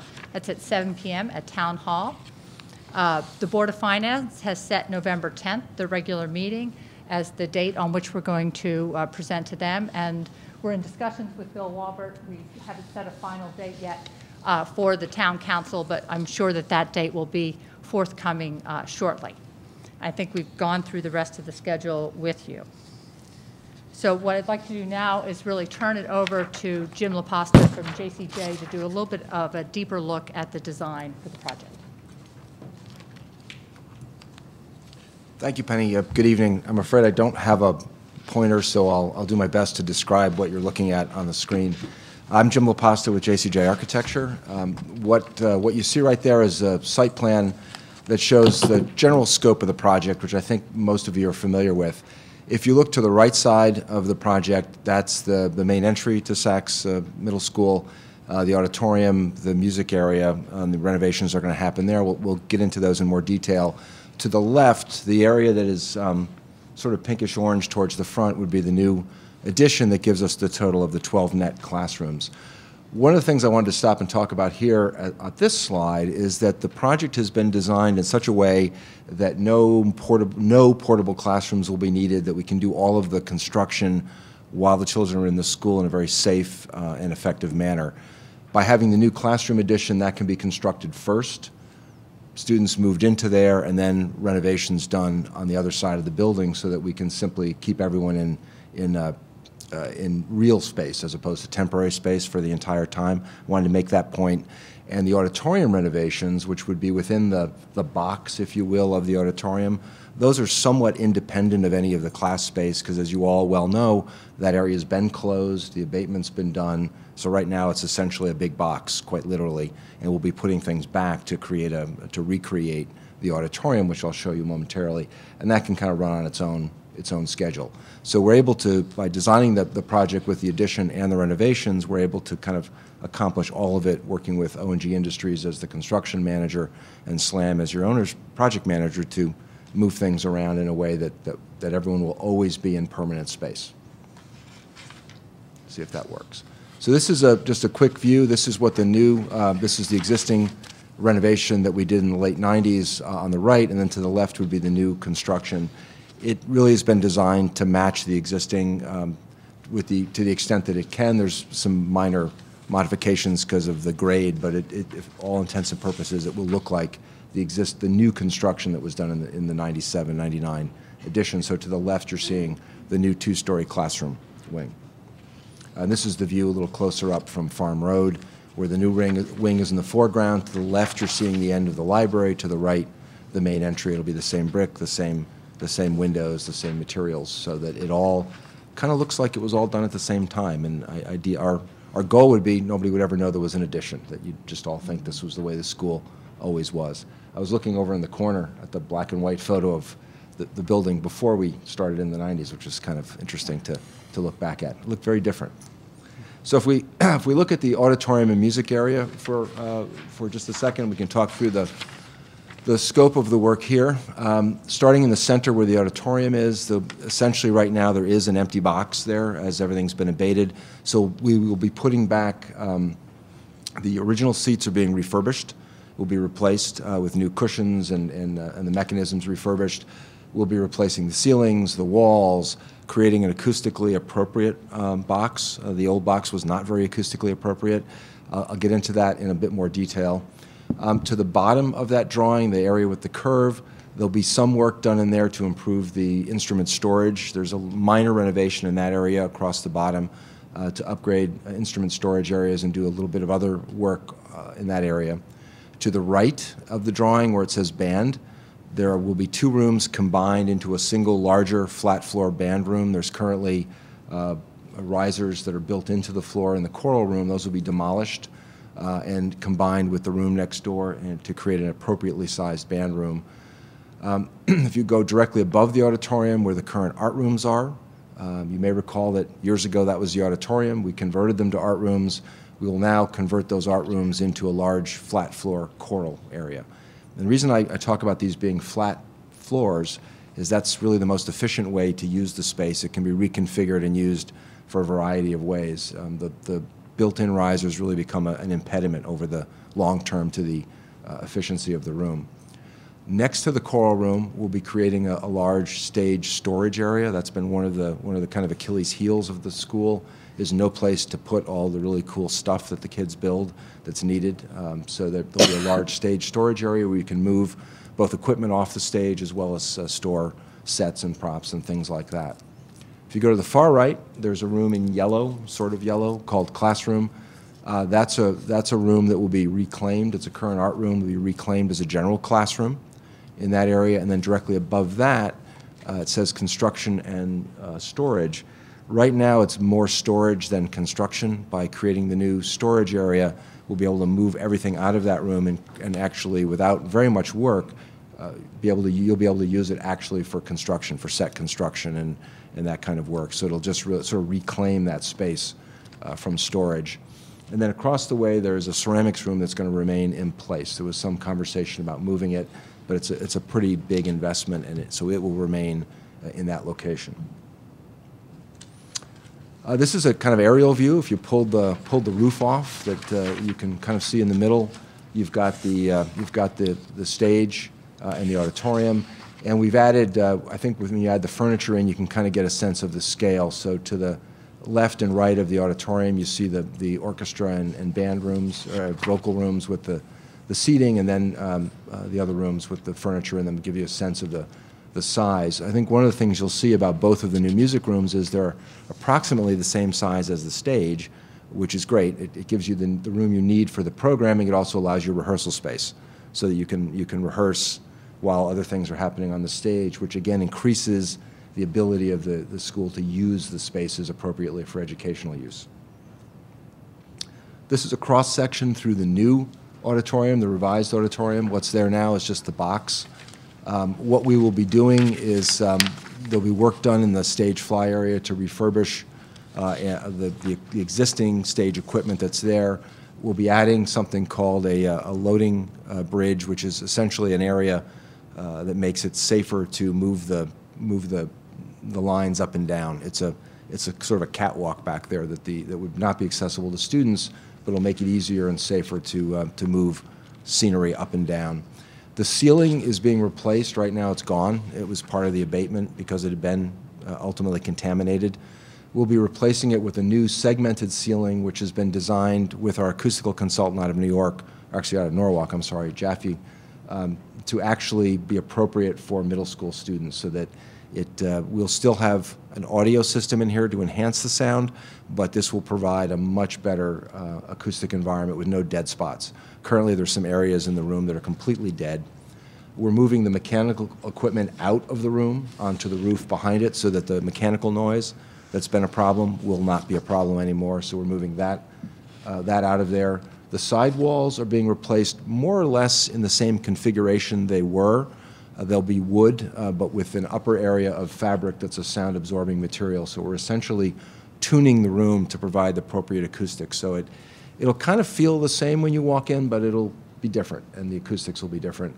And then to the rear, where there is currently an old projection booth, quite literally up above, we'll be opening that up so that you can use it for follow spots, and the position for the sound and lighting board is actually going to be down in the main house, which is really the appropriate place to have it so that the people working it can hear what's going on. So there'll be a location for that, and we actually have a view of it. So here's a rendering that we had done that shows the new space in use. There'll be some lighting to accent the panels on the side. Those red stripes you see are actually sound-absorbing material. You can, I think, get a sense that the ceiling, instead of being one big, large, solid ceiling with those big round vents that used to be in it, is a more segmented ceiling, again, tuned for acoustics. This is a view from the stage, looking back. So everything in red that you see there is actually a sound-absorbing material. Everything in the brown is a sound-reflecting material, which would be a wood panel. So it'll have a nice, warm, rich feel to it. The lights that you see are from a new catwalk that's being installed in the room, in the auditorium itself, in the house.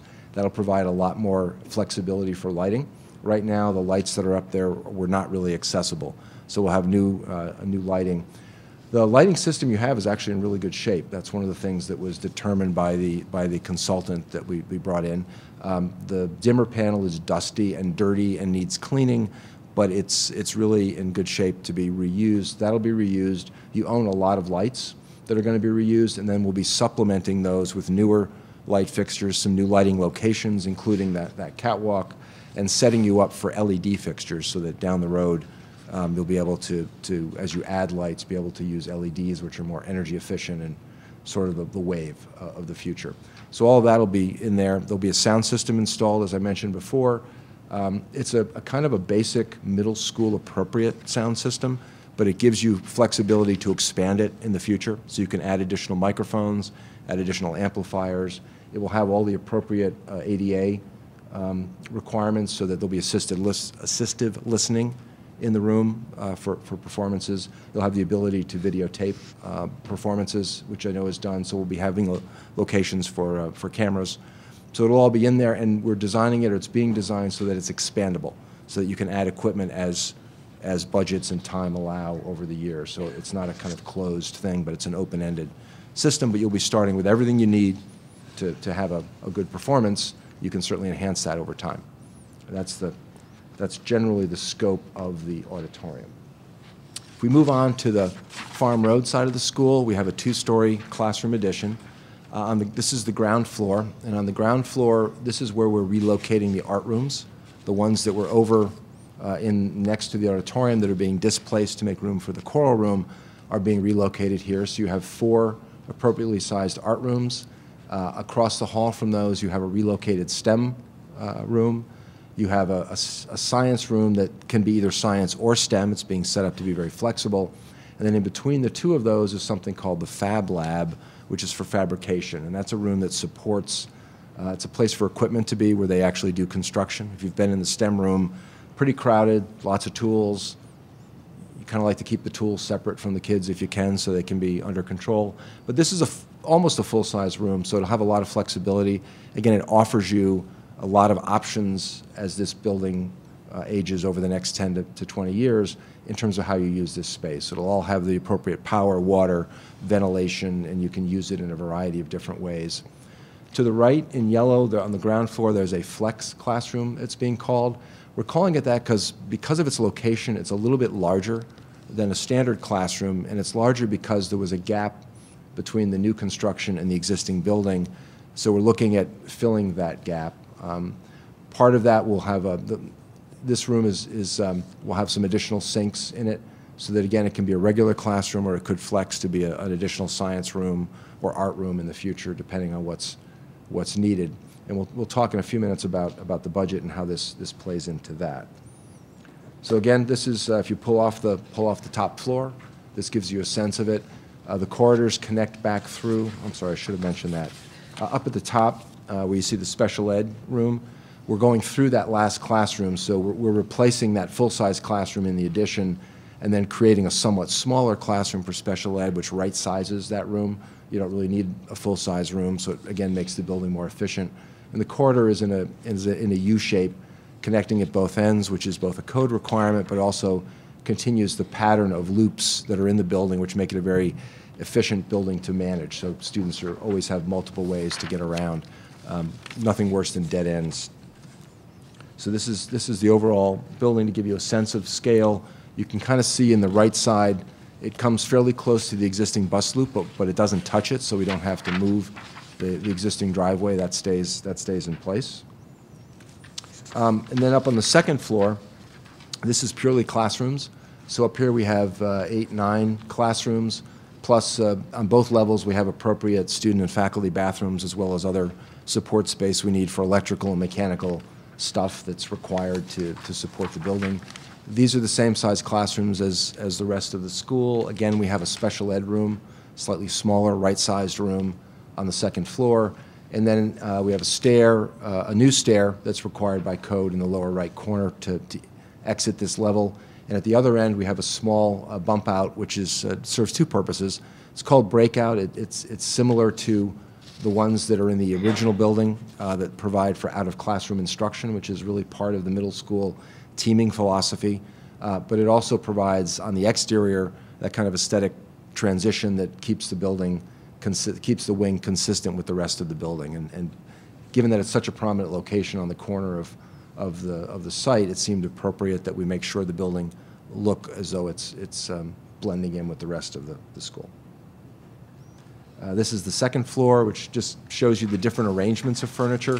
One of the things you want to make sure you're doing is allowing rooms that will be flexible. So you can do desks in a row, you can do desks in clusters, you can do different shaped desks that are available. These rooms will accommodate kind of whatever you want to do with them in the future. They're a very flexible room that will accommodate a variety of different kind of teaching modalities. I believe it's back to you. So, as we had said before, this is not a project that we designed to meet the absolute max enrollment that Saks was going to go to. And in fact, based upon the current numbers that we have, basically what I met with Greg Macedo today, and this is what we determined.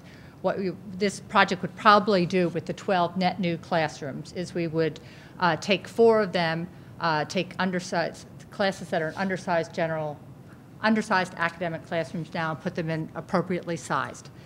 Because we do this, we can then put the special ed classes back into the special ed classrooms, and we can reclaim 4 of the small teacher team rooms to be used as they were originally designed for teacher-parent meetings, for teacher collaboration, just to have another space for meetings, for special ed, and a variety of uses. We would take 2 classrooms and use them for take 2 classrooms and use it for enrollment growth. We would right-size 2 science labs, right-size an additional special education room. restore the World Language Lab, which was turned into a general classroom this year. We would restore the computer lab, which was turned into a general classroom this year, to a computer lab. And this would also enable the retention of the art and music lab, which had been scheduled to potentially go offline due to increasing enrollments. This does not meet all the needs that SACS has, but we think it's an excellent project. Just to let you know, if enrollments continue to max out and go up to 1375 or 1400 or over, we would lose a computer lab. We still are not putting in a teacher multipurpose or dining room. We're still using one hall alcove. There's still one science classroom that's undersized. Storage spaces that have been converted to educational spaces will continue to be used as educational spaces. The curriculum directors who were here earlier this evening, they're going to continue to office down in the basement area. But that's not to state that this project is not going to be a tremendous advance for the situation at SACS. It's going to deal with the overcrowding. I just wanted to point these out to show that we are not overbuilding. So what are the advantages of proceeding now? Basically, SACS is over capacity now, and it's going to remain so with increasing enrollment, varying maybe from the current projections are from 1333 to 1376. It will allow reclaiming the language lab and computer lab, and it will solve the problems by the fall of 2017 and allow 2 summers for construction. Delaying will raise the cost significantly. There's interest rate risk as well as construction escalation, which goes at 4 or 5% annually. So I wanted to turn it back to Jim LaPasta to go over the construction of the cost estimate, project estimate. As you're aware, we've been, as a team, working on estimates at every step of the way to try to understand really what the market will say about this project when you go to bid. And these are budget estimates based on our knowledge. We had an independent estimator. SLAM Collaborative had their estimators look at it, but mostly this is now we've got a construction manager on board. So O&G Industries has used their experience with a variety of projects, including this one, and current work that they have to do their best to understand when we go out to bid next year what the costs might be. And there's things we know for sure, and there's things that we don't know yet. So they've recommended contingency funds to allow for those in the future. So what you have up here is a summary of the estimate that we've been working on with O&G. It's O&G's estimate that we've worked to help them over the last month or so. I guess we've probably worked on it.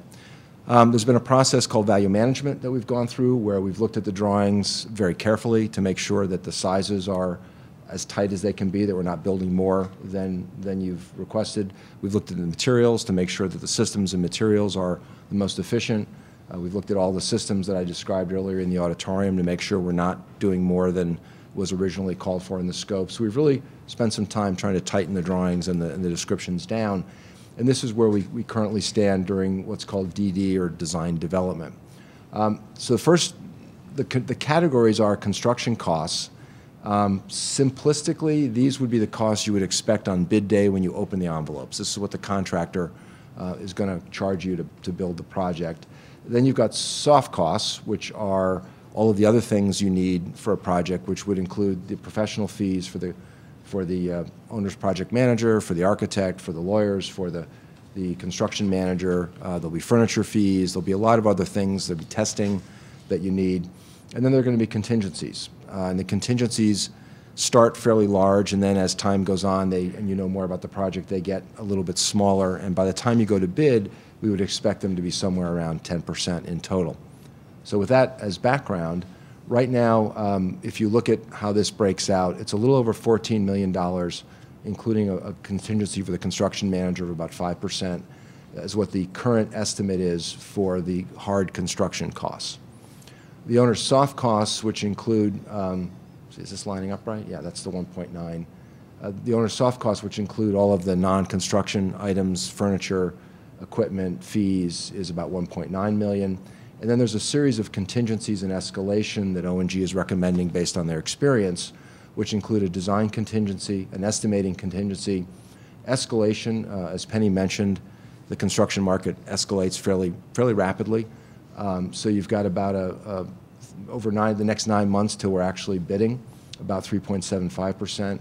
There's an owner's contingency, which is for items on the owner's side of the ledger, which gives you a total contingency of about, well, just under 18% for $2.5 million of contingency monies, which are, as of yet, just that, they're contingency. Those will be for things that are either developed during the project or things that come up as we move forward that we don't know about yet.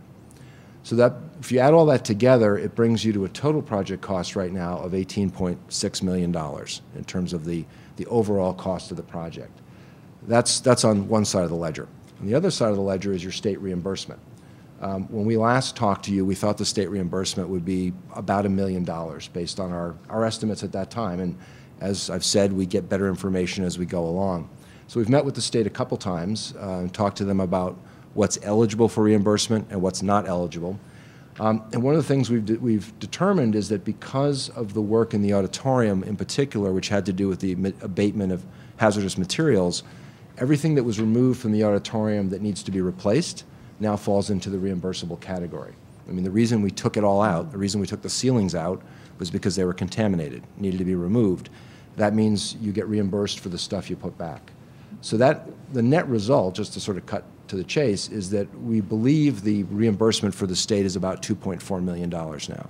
So your reimbursement has increased significantly after conversations with the state about what's reimbursable and what's not. So that, what that ultimately does is means that the estimated net cost to the town stays at about $16.1 million. So just to repeat, to be clear, although the overall project cost right now, including contingencies, and there are more contingencies built in now than we had earlier recommended based on O&G's recommendation, even though we're at $18.6 million, the net cost to the town of New Canaan has stayed at 16.1 because of the way things move and, you know, things go in, things go out. And that's just sort of the normal way these processes go. So that's kind of the summary of costs. I think so. The only other thing I'd There's something I say is missed? just that with respect to the reimbursement from the state, I think to be really accurate, we had said 1 million to 1.5 million okay, yeah. before, and this 2.4 million is again our conservative number. We will also be, you could explain the space waivers. Yeah, it actually could go as high as 2.8. I think was our top. Right, I think this it was 2.4 to 2.8. Worth 350,000. Yeah, there's a couple things. One is there's always a little bit of give and take on the actual costs of what's reimbursable, what isn't. The biggest thing that could change is applying for a space waiver from the state. You need to apply for it. Sachs Middle School, because of its age, was over the allowed square footage when it was originally, when we did the renovations in the 90s. It was bigger than is allowed by current funding guidelines. But because it's existing, you can apply for a space waiver. If that was granted, that could increase your allocation. I wouldn't recommend counting on that. That's why we've indicated the lower number, but that's certainly an option that we'll be pursuing, is to apply for a waiver on the space standards. I wouldn't think to speak for the state on whether they'll grant it or not, but certainly it's worth applying for. It's worth significant money if they would recognize the fact that it's an existing building. Are there any questions? Anybody have questions they want to ask? Just one more thing. So okay. basically, we wanted to, when you go through those hard costs and you look at it, it is about 40% a renovation project. If you think of it, the Coral Room, we're taking out those cement risers. They were original. They were not addressed back in the 97 to 99 project, nor was the auditorium addressed, as we all know. So really about in the hard costs, and it would filter up to the soft costs as well, 40% renovation, 60% new construction. When you figure this out, and Amy Murphy Carroll helped us with this, annual, if you do this 16.2 million net to the town, that is about debt service of about 1.06 million a year, which ends up being $148 per taxable account per year, using 7,122 taxable accounts. If you go by $100,000 of assessed value, it comes out to about $13 per year. So that means a home assessed at $1 million at the assessed value, just to remind everyone, is 70% of the market value. So the home assessed at $1 million would pay $130 per year for the bonding. So to summarize, we have been working hard. The project design and development is proceeding on schedule. The most critical pending item here now is to get funding approval by the Board of Finance and the Town Council by the end of November for the full project. That is a requirement before you can apply to the state for permission to bid the project. So we're pleased to tell everyone we have the Board of Finance review and vote scheduled for November 10th. And Town Council will be set shortly. And just to summarize, we think that this recommended project sets SACS on the right path and does it once and does it right. So with that, I wanted to open it up to questions for the project team. Sherry. Sure. I just want to actually start by thanking Penny and the entire SACS Building Committee, Jim, for your leadership and for your tireless efforts. And as best I can tell, this has been a full-time job for Penny for at least the past year. Jim, too.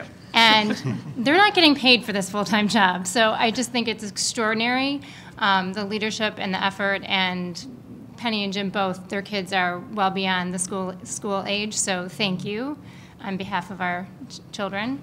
I fully support this whole project, and I just want to make one note, and then I'm going to ask a question.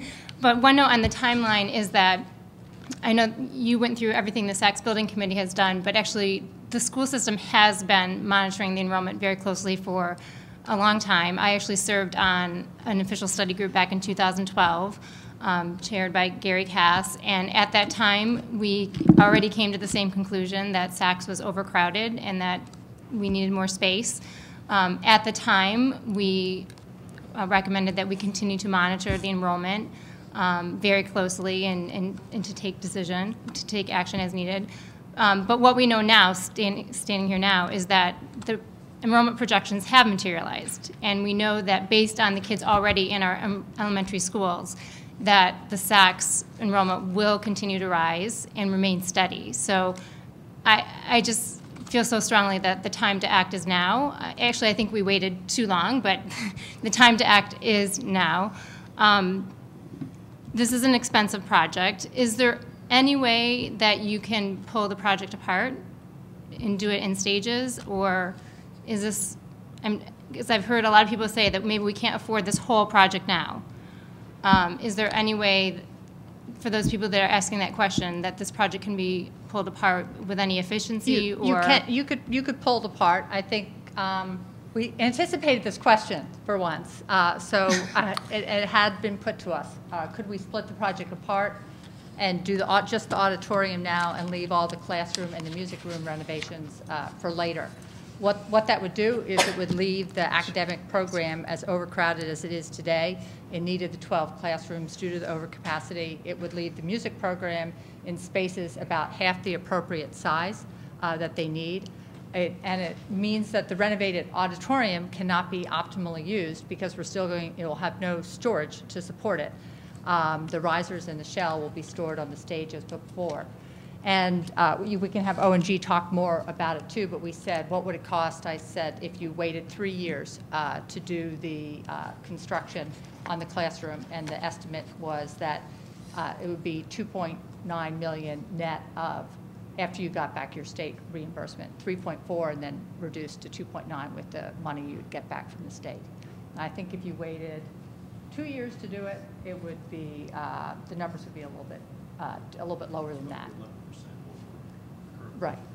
So it would cost a lot more, and it would leave SACS overcrowded. What this does not take into account is any action that this board might do with respect to portables.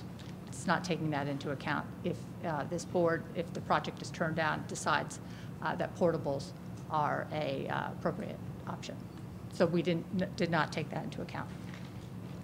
And just a follow-on comment, I was actually going to mention the fact that I appreciate that this plan is made possible with no portable space, because I think in today's security environment, for me personally, portables are not acceptable. And so to your point, Penny, I would never support, being on the Board of Ed, an option where we add classroom space through portables, because I think that in today's security environment, it's just not something that we can consider. So that's something I really do like about this plan.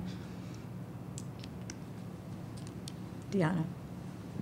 I have two questions, slightly unrelated. The first one is, I think, could you or Dr. Lutzy or the combination of you just review for people sort of the work of the demographers and in sort of forecasting out the enrollment numbers, because I think, you know, there have been questions in the community about the enrollment numbers. You know, everybody looks at sort of what's happening in the local area with companies leaving, and they said, well, how good are those numbers? So I think it would be helpful to reiterate sort of the work of the demographers and what they did.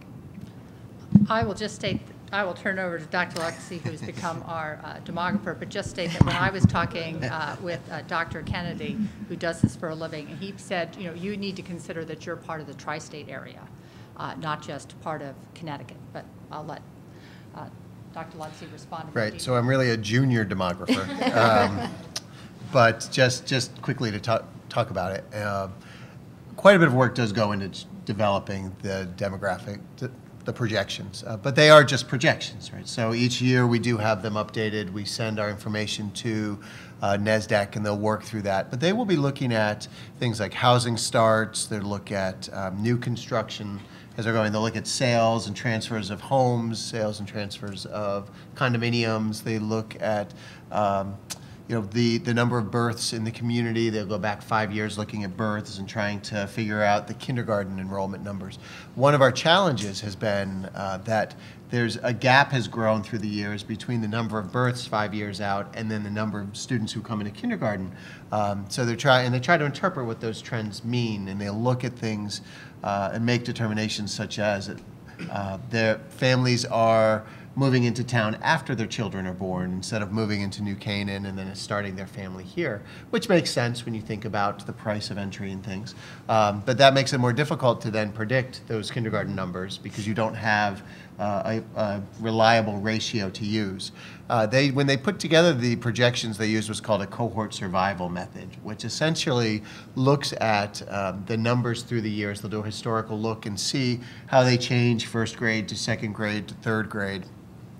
And the reason they change is something they call in-migration, which is students who are moving, or families that are moving into our town while they're in the grade. So and they typically, those numbers have been pretty high for the last couple of years. This last year, that number was a little bit lower, that in-migration, where the sizes still went up, but not as much as we had expected. They also do take a close look at the number of students per grade who are enrolled in a private school or the non-public school, and work to try to factor all of that in. So really quite a bit of work goes into this. And actually, when we received the projections this year, we scheduled a conference call with Dr. Kennedy, who works up at NASDAQ, and Gary, Penny, Hazel, and I had a phone conference with Dr. Kennedy to try to understand again a little more about the projections and how they run. Again, they're trying to predict what's going to happen in the future, so it's tricky. But we were able to share some really important information in doing that. It really is an interesting science that they work, and there's probably a little bit of art to it as well. But the amount of work that goes into the projections really is it's stunning to see how much care is taken in putting these things together. And so we continue to work on it. Gary, is there anything that? Well, I was just going to add that at our next board meeting, I'll be doing a presentation around what these actual numbers look like that we have received from NASDAQ. We'll review it along with the reports that we normally do around this time of year, the staff utilization reports. So we're going to be able to present at our next board meeting a variety of reports that I will hope to get to the board prior to the meeting so that you can take a look and see what these numbers look like. And we're going to give you a lot of the information that Dr. Kennedy has provided this year. It'll be more information than we normally provide, but we think it'll be particularly helpful, especially given all the challenges around looking at these numbers. But the past history of NASDAQ and reporting these numbers has been extraordinarily accurate, and I'll be talking a little bit about that at our next board meeting. And then just one other question.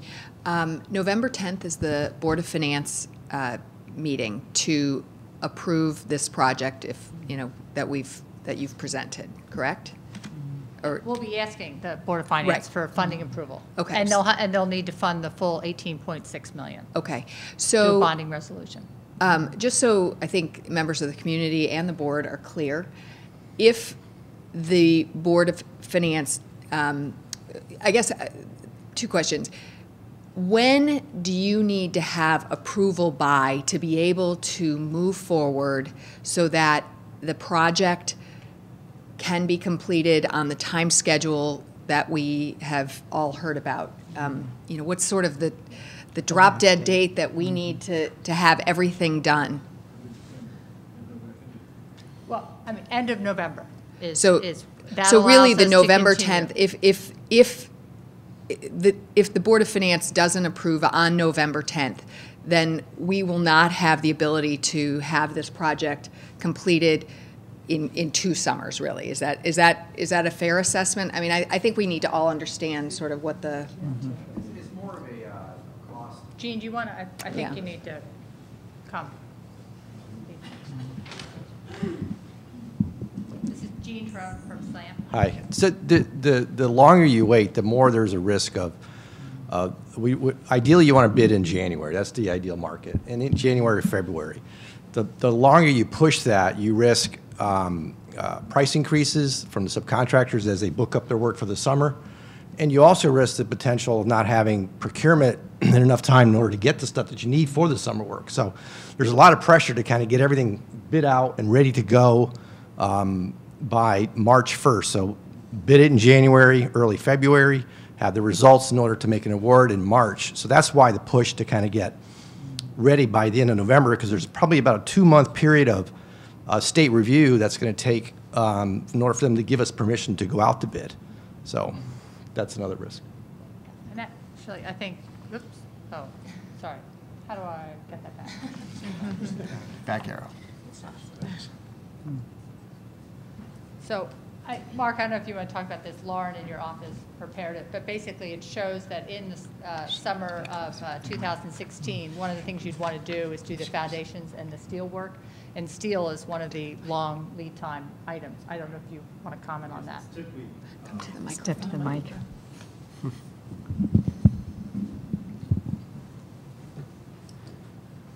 Typically with the steel shop drawings and fabrication, it's by the time that you award the contract, it's usually 4 months before we actually see steel on the job. So you really want to back up from the start of the summer, 4 months to when you really want to release that steel contractor to fabricate, to start his shop drawings, fabricate the steel, and get it ready to ship to the site. So that's really the biggest issue. And then the other thing really is to not lose that first summer. And we really want to, what we really want to do is get into the renovation areas and do any abatement that we have in those spaces, get them cleaned back up, get them turned over back to the school so they could have the full year use of those spaces. And then the following summer, the 2-month period that we have is to renovate those spaces. So it really is really critical to get us that summer, that first summer for construction, but equally critical is getting the contracts awarded in March or by March so that we could start that process with the shop drawings and fabrication of all the long lead items. Questions, Sherry? So my next question is actually for Greg. I just wanted to ask you to expand on some of the compromises that your teachers have had to make in the overcrowded conditions. I mean, I know previously the SACS Building Committee presented scenarios where currently teachers are teaching in undersized classroom spaces. They're also teaching in non-classroom spaces like alcoves and storage closets, et cetera. But can you expand on the types of compromises that our teachers are having to make and how that's affecting our students' education? Sure. The first reaction I have to the slide we just viewed is that people need to understand if this project doesn't start, quote, on time, we don't see an auditorium ready to use again at the best schedule until mid-year of 16-17. And that's if everything starts on time. So I think there's almost an idealism in the parent community that that first summer is going to solve our auditorium problem, and it doesn't. So I could only offer that in terms of heightening everybody's sense of urgency. With regard to the continuing compromises that we make at the site, I think that, you know, I can applaud the professional faculty for not making this a point, but given the question tonight, it really is below standard for our community to be educating children in substandard space. And I think that the audit done by the SLAM Collaborative is an unbiased audit. You expect the principal to cry foul, but when you bring in the experts and they show that the music program is undersized by 50% and the academic program is undersized by roughly 30%, those are compelling figures. Other questions that people might have? Allison? Not really a question, but I just want to say, you know, what's obvious is that we have, you know, Penny Ration and Jim Bell, who've chaired this committee. You can't find two finer people in our community who have approached this project with no agenda other than to create the appropriate construction project to provide the best educational experience and meet the needs of our kids. We have an incredible committee that represents the entire community, from our town funding bodies to our parents to administration, and everybody's put in a tremendous amount of hours, as we've stated before. We know the need is here. You've defined that. You guys have done such a tremendous job in vetting this and slicing and dicing this project every possible way. There's no question that we don't need this project. So I think some of the comments from people and saying, well, you know, this came up very suddenly. As Sherry mentioned, the enrollment committee's been dealing with this for a couple of years. The Board of Education's been talking about the possibility of portable classrooms for a couple of years. Alan Sneath can tell us how many years we took the study for the auditorium out of the budget when the budget increase requests were cut and something had to go, and that was a big ticket item. So we've talked about looking at the auditorium for multiple years now. Whether or not in terms of the town can afford it, we know the town can afford it. It's a matter of whether or not the town has the appetite for it. And that's reasonable. That's reasonable for the town. So I want to make sure that everyone in the community knows that there is, and Penny had mentioned this earlier, there is a town council, a public hearing on Wednesday night at 7 o'clock. p.m. and then we'll do the same presentation at 7:30 p.m. And where is that going to be, Penny? It'll be at Town Hall? Town Hall. Okay. Upstairs in the main conference room. Okay, so for members of the community, this is your opportunity to come out as taxpayers and to either, you know, come and support the project, or perhaps you're not in support of the project. But this is a democracy, and all the taxpayers should come, and they should let the public know and let the funding bodies know where they stand on this project, because we feel very confident. The committee's approved it. You've spent, as Sherry said, I mean, hours, you know, thousands of hours on this project. The Board of Education has approved this project. So now it's really a matter of the town approving this project. So I encourage anybody who's watching and to tell everybody that they know to come out and to speak their mind, because I think this is really important.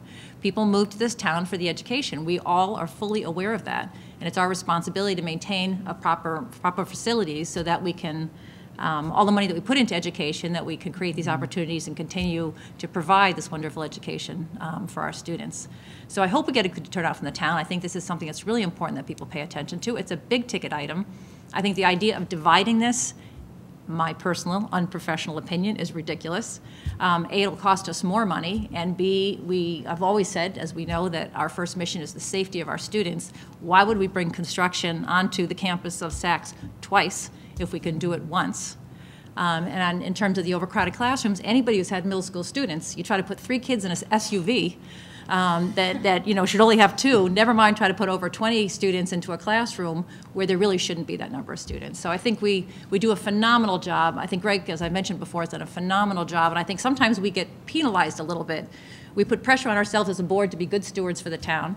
The town puts pressure on us to be good stewards for the town, as they should. And I think sometimes what we do is we put up with things maybe longer than we should because we don't want to go forward and ask for money. We're at a point now where we are going forward, asking for money. I agree with you. We've probably put up with things a little bit longer than we should have, but we're here now. And I don't think there's any question about this. And I would hate to see us penalized because people saying, well, this is new, we haven't heard about this. I think Greg and his crew have done a phenomenal job in managing that school. And I think we're all reached a point where we're saying it can't be managed this way anymore. It's not fair to the faculty, it's not fair to the students, it's not fair to the community.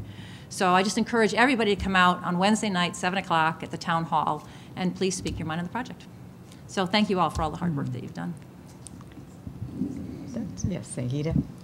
Well said, Allison. I just wanted to also just kind of bring up to the fact, because I don't think people realize just, you know, how much the faculty have helped to work with this situation. We've taken away all their spaces for collaboration. Their multi-purpose dining room has been changed into a general classroom. They've lost their team rooms. They have no space. If anyone knows with any large company, if you're working someplace, they have a space to take a break or do something. There's nothing for our faculty who works really hard with a lot of children. And if you ever work with a lot of kids, you know you need a little space sometimes. And I know our town officials, you know, understand the importance of having break room spaces. I know the new town hall has, I think, 2 or 3 different break rooms, you know, 1 on each floor. It's an important factor for the sanity and being able to teach well as well. So I want to applaud our teachers for doing all that they have and being able to give that up just so that the kids can the spaces that they need. But I agree, we don't have any more space available. And we now are definitely, you know, over 127 kids beyond what the capacity of that building is. And we know more are coming, so there's not a thought about, look, let's wait and see. If we want to do this project, we know we need to have it. This is what we need to do. It's been well vetted. It's been researched as by the committee in all different ways, as Allison said. And I think we need to also think about, well, what if the Board of Finance does not approve funding for this? We do need to come up with some kind of alternatives and look at that and weigh that when we're considering the decision about funding or not, you know, when the town officials look at this. What is the alternative? Because we can't keep going the same way because there's no more space.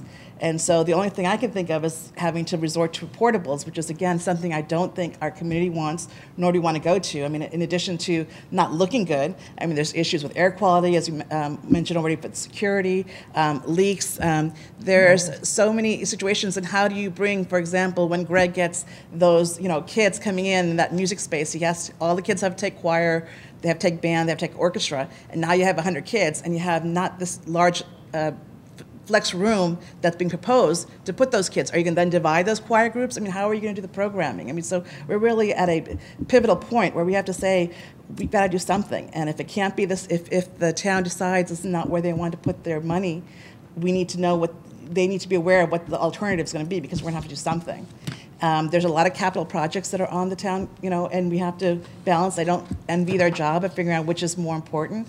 But some of the feedback I've gotten from parents and even non-parents is that education is important in our community, and they would prioritize that over doing some of the other projects that are being considered. Yes, Jen. I have to say something, because I agree with what everyone's saying, but I just have to thank you all for everything that you've done. It's been tremendous. I know it's such a load and hard work, but I know you guys are passionate about it, as all of us are as well. And you know, everyone talks. I mean, this is kind of like a really hot topic right now with parents. I keep hearing people keep talking about coming to New Canaan for the high standards of the schools. And in order to maintain that, we've got to keep their class sizes low, and we really need this expansion. I mean, I've had kids in super teams and language classes with 26 kids learning Latin, and you know, there's so many. We need to do this project. I fully support it, and I thank you very much. I think I'm hearing a universal feeling about this, and appreciate very much the way you've gone back over the various statistics and all the figures, and also appreciate that it seems as if there are certain things that keep emerging as people ask questions about. And I'm particularly glad you brought up tonight the idea that what will happen, what's the extra cost that's involved, just the cost that's involved, not even the inconvenience and the hazards of having this go on and be 2 different projects. But I hope people will understand that this is not something that we in any way would recommend, and don't see any positive to it, that it will be an inevitable bad future if we do it.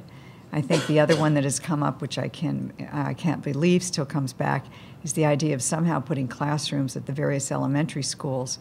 And when we actually put that out for the 5th grade, as I recall, there were 12 classrooms to be divided into 3 schools, and we don't have any room on those campuses, particularly with the different conditions that the soil has in different places. and the room for putting those in there. So if you've heard any of those as being some sort of a logical solution why we didn't need the schools, I hope that that's destroyed for tonight so that people will understand that those are not good reasons against what's happening. I think that the idea, too, that I appreciate is the way that you've looked into and have had the assistance from people to be sure that we have what is this going to work out on a cost basis even for a year, and the figure that you have is $130 for the year. Is that right, per taxable unit? It was $148 on average per taxable unit, and it was $13 per every $100,000 of assessed value. So thank you. So it's everybody can do their own math. Is that working out to a cup of coffee a week? That's what I think I'm working it out to. Is that right? I think that's a way to look at it for people to consider. Can you give up one coffee a week that you're having out, and that would be paying for these schools? Putting it in terms like that makes it pretty clear, I think, to most people that we're making sacrifices and compromises that really are not what we've done in the tradition of education in New Canaan. So we look to people to think those thoughts. The next thing we need to think about is that if you would like to move the vote for this, we can move the vote if you would like to do that, or we will go with the agenda, whichever the preference is. If there's a motion. Sorry. I just said let's do it so that everybody can go. Yes. So can we have a motion then from Allison? So I'll move to approve the Sachs Building Committee's recommended project. Let's move it first. We need to vote to move it. We motion to move. Oh, I'm good. We can amend it and move it up. Let's just go ahead and move it up, okay, on the agenda. We're changing our agenda. You have to just move. You need a motion just to change the order. Generally, it's just if you're adding or. Just modify the agenda to move that vote Yes, up. that's what I'm saying. Just modify the agenda. Just before the presentation of the finances. Yes. That'd be all. I think we. Right, can we just do a fast motion? Sure, motion to Thank amend the you. agenda. Second, thank you, Sherry. All in favor of changing? Okay. Then that means that we're going to have the motion itself. We have the motion here. Somebody want to say the motion? Yes. Sherry? Sure. I move to approve the Sachs Building Committee's recommended project as presented. I'm delighted to move to approve. Okay, a second on that. I see Jen's. Enthusiastically, strongly. I see Jen's hand go up. Is there anybody has any other discussion that they want to add or advertise or say that they want to do? I think you've heard from all of us tonight and how we feel about it, but let's get the real vote. How many? Hey, so I was just going to say, our slogan that she had last, do it once, do it right. Those are our discussion terms then. All those in favor, please signify by raising your hands. And that's a unanimous vote of everyone here. Thank you very much for all your efforts. It's greatly appreciated. And we'll continue to hope for the best in the future and answer more questions if necessary. Thank you.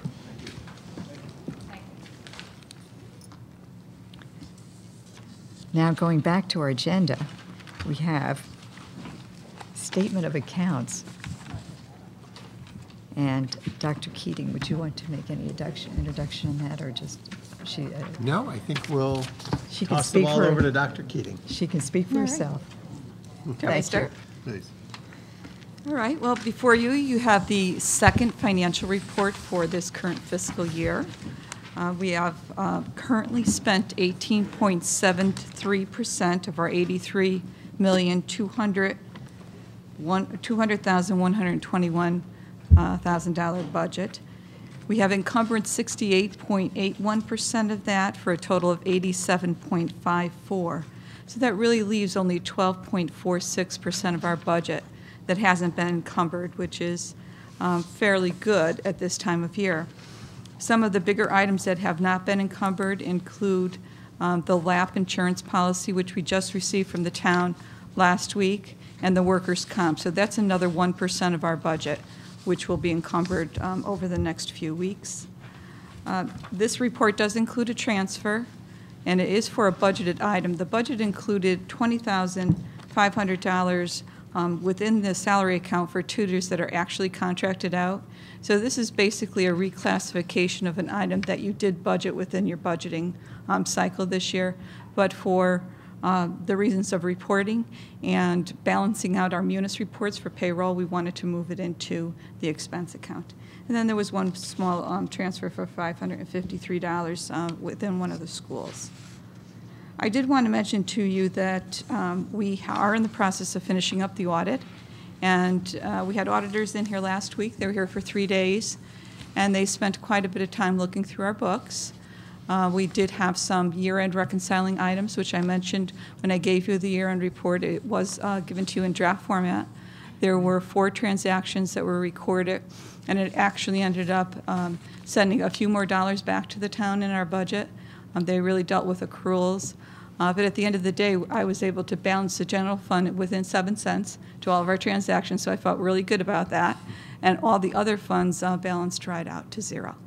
So with that, we're in the process of making our final adjustments with the auditors, providing the town with any type of information that they may still need. We've sent them a tremendous amount of information. Sometimes things get crossed up, but we'll continue to respond to their requests and hopefully have this thing finished within the next few days. After that, we're going to get into a monthly reconciliation back again with the town and reconcile monthly, and hopefully all issues that were present in the past will be gone in the future. Awesome. Are there questions? Anyone have a question? Any questions from anyone? Looks very thorough, and I would think that's an indication that everyone's looking at it and feeling that it's a lot of information. Are we still sending the this to all the distribution people so that we can continue that communication with our various other boards? I know it's something new that we had started to do it with the other people, and if it's possible. Oh, yes, yeah. It's online. our standard process. That's terrific. Terrific. Thank you. We don't need to vote on this. No. So, But I do want to just take a very brief moment to commend Joanne on the work here. I mean, these encumbrances, the work through the payroll, remembering that we're not even a year in with our Munis payroll system, and Joanne jumped right in along with Tracy, our new budget director, and they've been working through all of this. At the same time, they were closing out last year. They were doing this work forward into this year.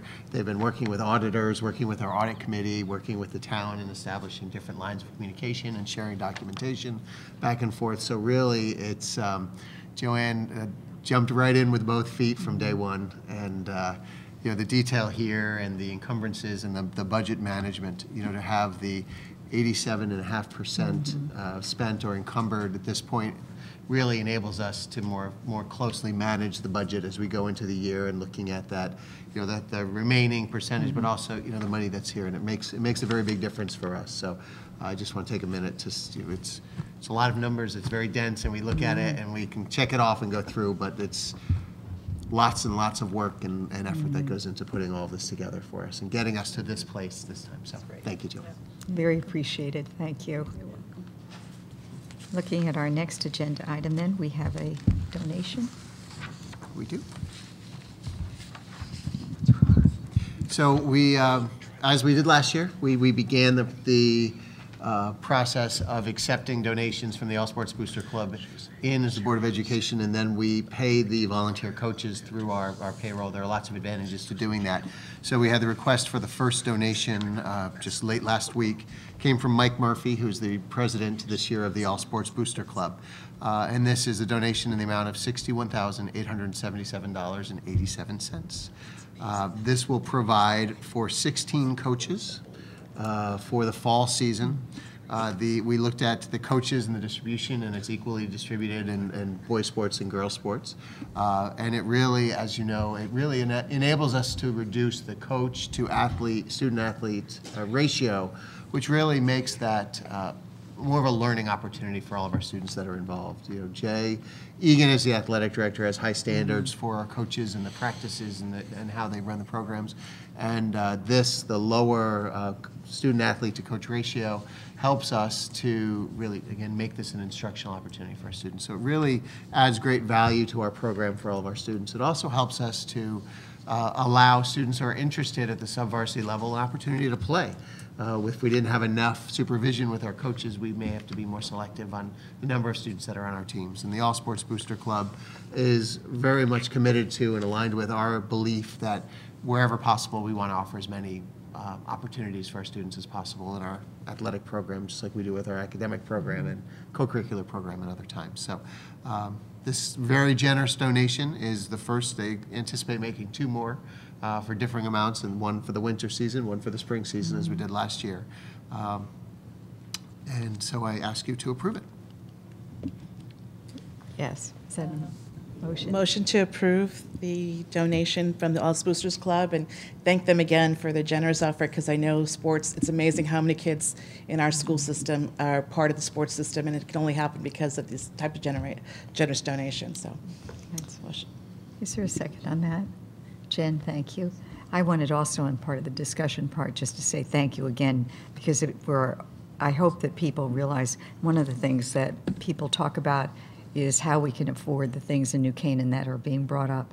And I hope people realize as they watch this program how much this really is just what Sangeeta says, how important it is to our sports. And we really appreciate that increased revenues to be able to do that. I think New Canaan's trying to think creatively about new revenue sources. And I think before we jump too quickly, but just to make sure to recognize those things that people are doing and helping the schools. So now we vote. All those in favor? Signify by raising your hands. That's unanimous. Thank you very much. Well, thank Mike Murphy and the All Sports Booster Club. Yes, that's exactly. Thank you for the specific compliments. The consent agenda, we have a consent agenda here for that's listed in front of you. Is there a motion for that consent agenda? Sherry? And a second? Allison? Thank you. All those in favor, please signify by raising. That's unanimous also. There are no comments from the public, since I think the public has now all gone home. And announcements at future meetings? Sure. I'd like to begin just by mentioning in front of you, you do have the latest enrollment figures. These are the current enrollment figures as of today. And just to direct you to the elementary school breakdown, and just because it was mentioned tonight briefly as the 5th grade piece, you'll see that at east, south, and west, and it goes through the number of sections at each of the schools. And if you recall, as we talk about this, 29 sections is our maximum number of sections at our elementary schools based on programming and facilities and the constraints therein. If you look over at East, we are running at 28 sections. Over at South, we're running at 27 sections. And over at West, we are running at 26, but plus the preschool puts us at 29. So when we look at sort of current capacity in those schools, and if they were to think about sort of absorbing, you figure our K-3 class size, the maximum is 20 students in a classroom. So really you look at East as having maybe 20 more students at most, given that facility. At South, you have a little bit more, and that would be 40 students over at South, given that facility. And over at West, we're maxed out as far as our number of sections go. So, we could add individual students here and there within the grades, but as far as moving a new grade over, you wouldn't have any space for them to begin with. So I know that, again, in that conversation about the 5th grade, we're very close to our capacity at these schools. Again, 29 being the maximum number that we can hit. So I just wanted to make that point. Certainly, if there are any questions, Gary's here to answer them for us. But Certainly no room for 12 classes for the 5th grade, the present 5th grade, or for the... No. No. No. Okay. One other thing to mention is to recognize that CABE has recognized given an honorable mention in the CABE Award of Excellence for Educational Communications. And for that, we want to especially thank our Communications Committee and Chair, Sherry West, and Jen Richardson, and Sangeeta Appel for all that you've done. And also, I want to give special credit to a person who's worked long and hard on the communications also, Dr. Litzy, so thank you. And I don't know what this recognition means. There was no check with it. But it is quite an honor, and I think the work that's been put in on the computers to make those very accessible to people, the communications for our budget so that everyone knew what was happening with the budgets, and now the communications that are happening to let people know about SACs, and so they'll be active voters and understand about it. So it's a compliment to all of you, and congratulations. Thank you. And last but not least, actually last and least, I have one is or there two any? quick Oh, little- good. If you don't Sorry. mind. No, that's okay. Yeah, and specifically, and we'll have our certificate, it'll come in and we can have it framed. But it speaks to, but there won't be a check with that either. But it was about the budget process and the communication strategy put together around the budget process. You know, the idea of budget quick notes and the turnaround and the use of the website in order to communicate that information. Got us some recognition at the state level. So very nicely done. Congratulations. Nice job. I'll take Nice 12 job. classrooms instead of a check. Yeah. That's a good offer. That's a good offer. Just a couple of little things. We mentioned certainly the town council meeting on the 21st. Tomorrow night, Chris Herron is coming to speak at the high school. And he'll also be speaking with our students during the day. Actually, then have a different presentation for SACs for the 7th and 8th grade, I think it is, during the day. And then tomorrow night, he'll be here speaking with parents. Chris has quite a compelling story about his life as he grew up and played basketball and some decisions that he made along the way that I think came to, life-changing decisions for him. But there was a 30 on 30 or 3430, whatever, an ESPN special on Chris. He's been speaking for a couple of years now to schools and to parents and communities, and should be very compelling. It's thanks to New Canaan Cares and Meg Domino helping to put together this program. So if people are available tomorrow night, I would suggest they come out to see that. Should be quite a program. We have the end of next week, on the 30th, we have a Spirit Day that they're putting together here at the high school, and I know they do the same thing over at Saks, and they have a Spirit Day, and we'll have our Halloween parades and things as we have in the past, which should be a lot of fun.